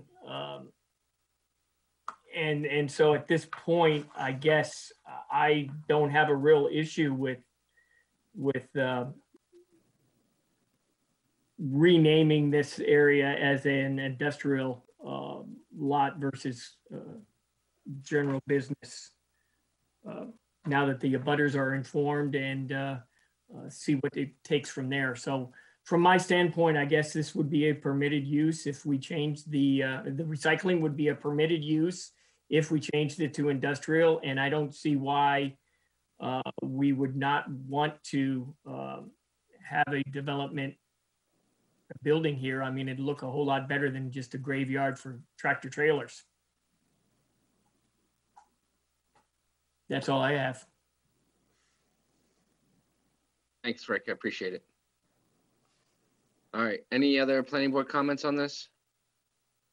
Hey, Nick, sorry if I could just jump in one last time. Sure. So based on the fact that it was industrial and it abuts an industrial zone, I don't necessarily have, I would not be in favor of it, I guess I would say, but my concern I'd like to express is that I think that we're only supposed to be changing zoning if there's some benefit to the town. And the reason I say that is when you buy a piece of property, when anybody buys a piece of property in Scarborough, they look at the zoning and they look at the zoning around them, and they buy that piece of property based on, for example, if you were to buy a house in a residential district, you would not expect or want the zoning to change next to your house to something other than residential if it was surrounded by residential initially. So again, for this particular instance where it was industrial and there's an industrial zone next to it, I'd be okay with this one, but I would, in the future, if we see this again, I think when people buy a piece of property with a particular zoning and a particular zoning around them, They expect that to stay the same unless there's a benefit to the town. And by the town, I mean the people that live in the town. So, all right, that's all my preaching I have to do tonight. But I'm okay with this one. Thanks, Rick. So Jay, based on the comments received here, and colleagues stop me if I'm incorrect, I would think that the appropriate recommendation to the council or for us would be that the zoning change on this is okay.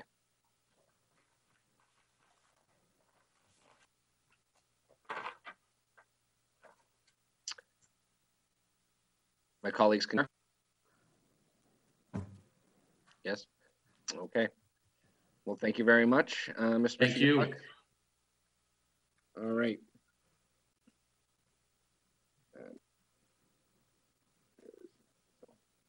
So we have, it's 10:05. For anyone that's been waiting this evening, we want to say, one, the rule is we don't take up new business after 10 o'clock, but two, the board has been very conscious that these agendas are getting longer and we have people that really need answers and are pressed for time and efforts and money, and we understand it, and we're here. With that said, we've actually have a second a continuation of this meeting will be taking place next Monday night. This is a departure from our every 3-week schedule to help clear out some of this work that's been coming at us. And I appreciate my colleagues' willingness to step up and do this. It's for everyone out there. We are a fully volunteer board. We have excellent support staff, which is the only reason this is bearable as a volunteer. So with that said, the rest of the items 14 through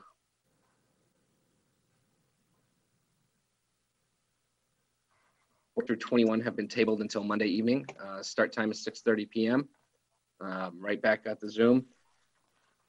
With that, I will move into a staff report. I can Jamel. start if you guys want. Okay, so I'll just report on some of the pre-construction meetings we've had over the past few weeks. We held a pre-construction meeting for the cottages at Sawyer subdivision along Sawyer Road, the Merrill Brook Bridge crossing off Merrill Brook Drive, and the Frederick Bros project off Rigby Road. We also had a pre-construction meeting for the Mint Salon block on Technology Way, and we had an off-site pre-construction meeting for just off-site work within Gorham Road for the Holbrook Farms subdivision a few days ago. That's all I have for now. Can I jump onto that? Yeah, I just wanted to piggyback on that because I was going to bring up Holbrook Farm and the work in Gorham Road, because I know Roger reached out to me today, so I wanted to acknowledge that that work happening in Gorham Road was associated with that subdivision and the connection of the sewer to that subdivision, and it was not any work being done by the town. So at this point, we don't have anything scheduled for construction for the town. We do have plans that were being finalized for phase 2 of Gorham Road, but at this point there is no funding set aside to continue that work, but we're hopeful in future years that may happen. Thanks, Angela. Jay? Yep, just I want to thank the board for attending a couple recent workshops and just give you a heads up as to what's occurring since those. So on the administrative review piece, as I mentioned, that was something that council leadership and town manager had asked we start to work on. Based on the conversation we had, there is language being drafted, and that should be prepared in the next week or two. And so certainly that will be part of an ongoing conversation that we have to see where that leads us in the end. So just want to let you know that that is progressing. And then also on the comprehensive plan, we met with the long range planning committee following the workshop, and we're putting together the final details right now for the following public forums to really engage the public at large. And so at our meeting next Monday, I should have those dates formalized and the like, but just want to let you know that those continue to progress, and thank you for your time coming to those workshops. We know we've been asking a lot of you, and you've also put yourselves out there to sort of do the continued meeting, or whatever we want to call it, next Monday. And I'm sure the applicants that didn't get heard tonight are appreciative of that. So. Thanks, Jay. Administrative amendment report. Just one to report on. The folks at the Next Gen Fitness Center along Pleasant Hill Road, they got administrative approval for a turf strip at the rear of their building. Sort of a continuation of what you guys approved a year or two ago. That's all I have for this time. Correspondence? None? Planning board comments? All right, quiet group tonight. Good night, guys. I will make a motion to adjourn. Second. All in favor? Aye. Aye. Thanks, everyone.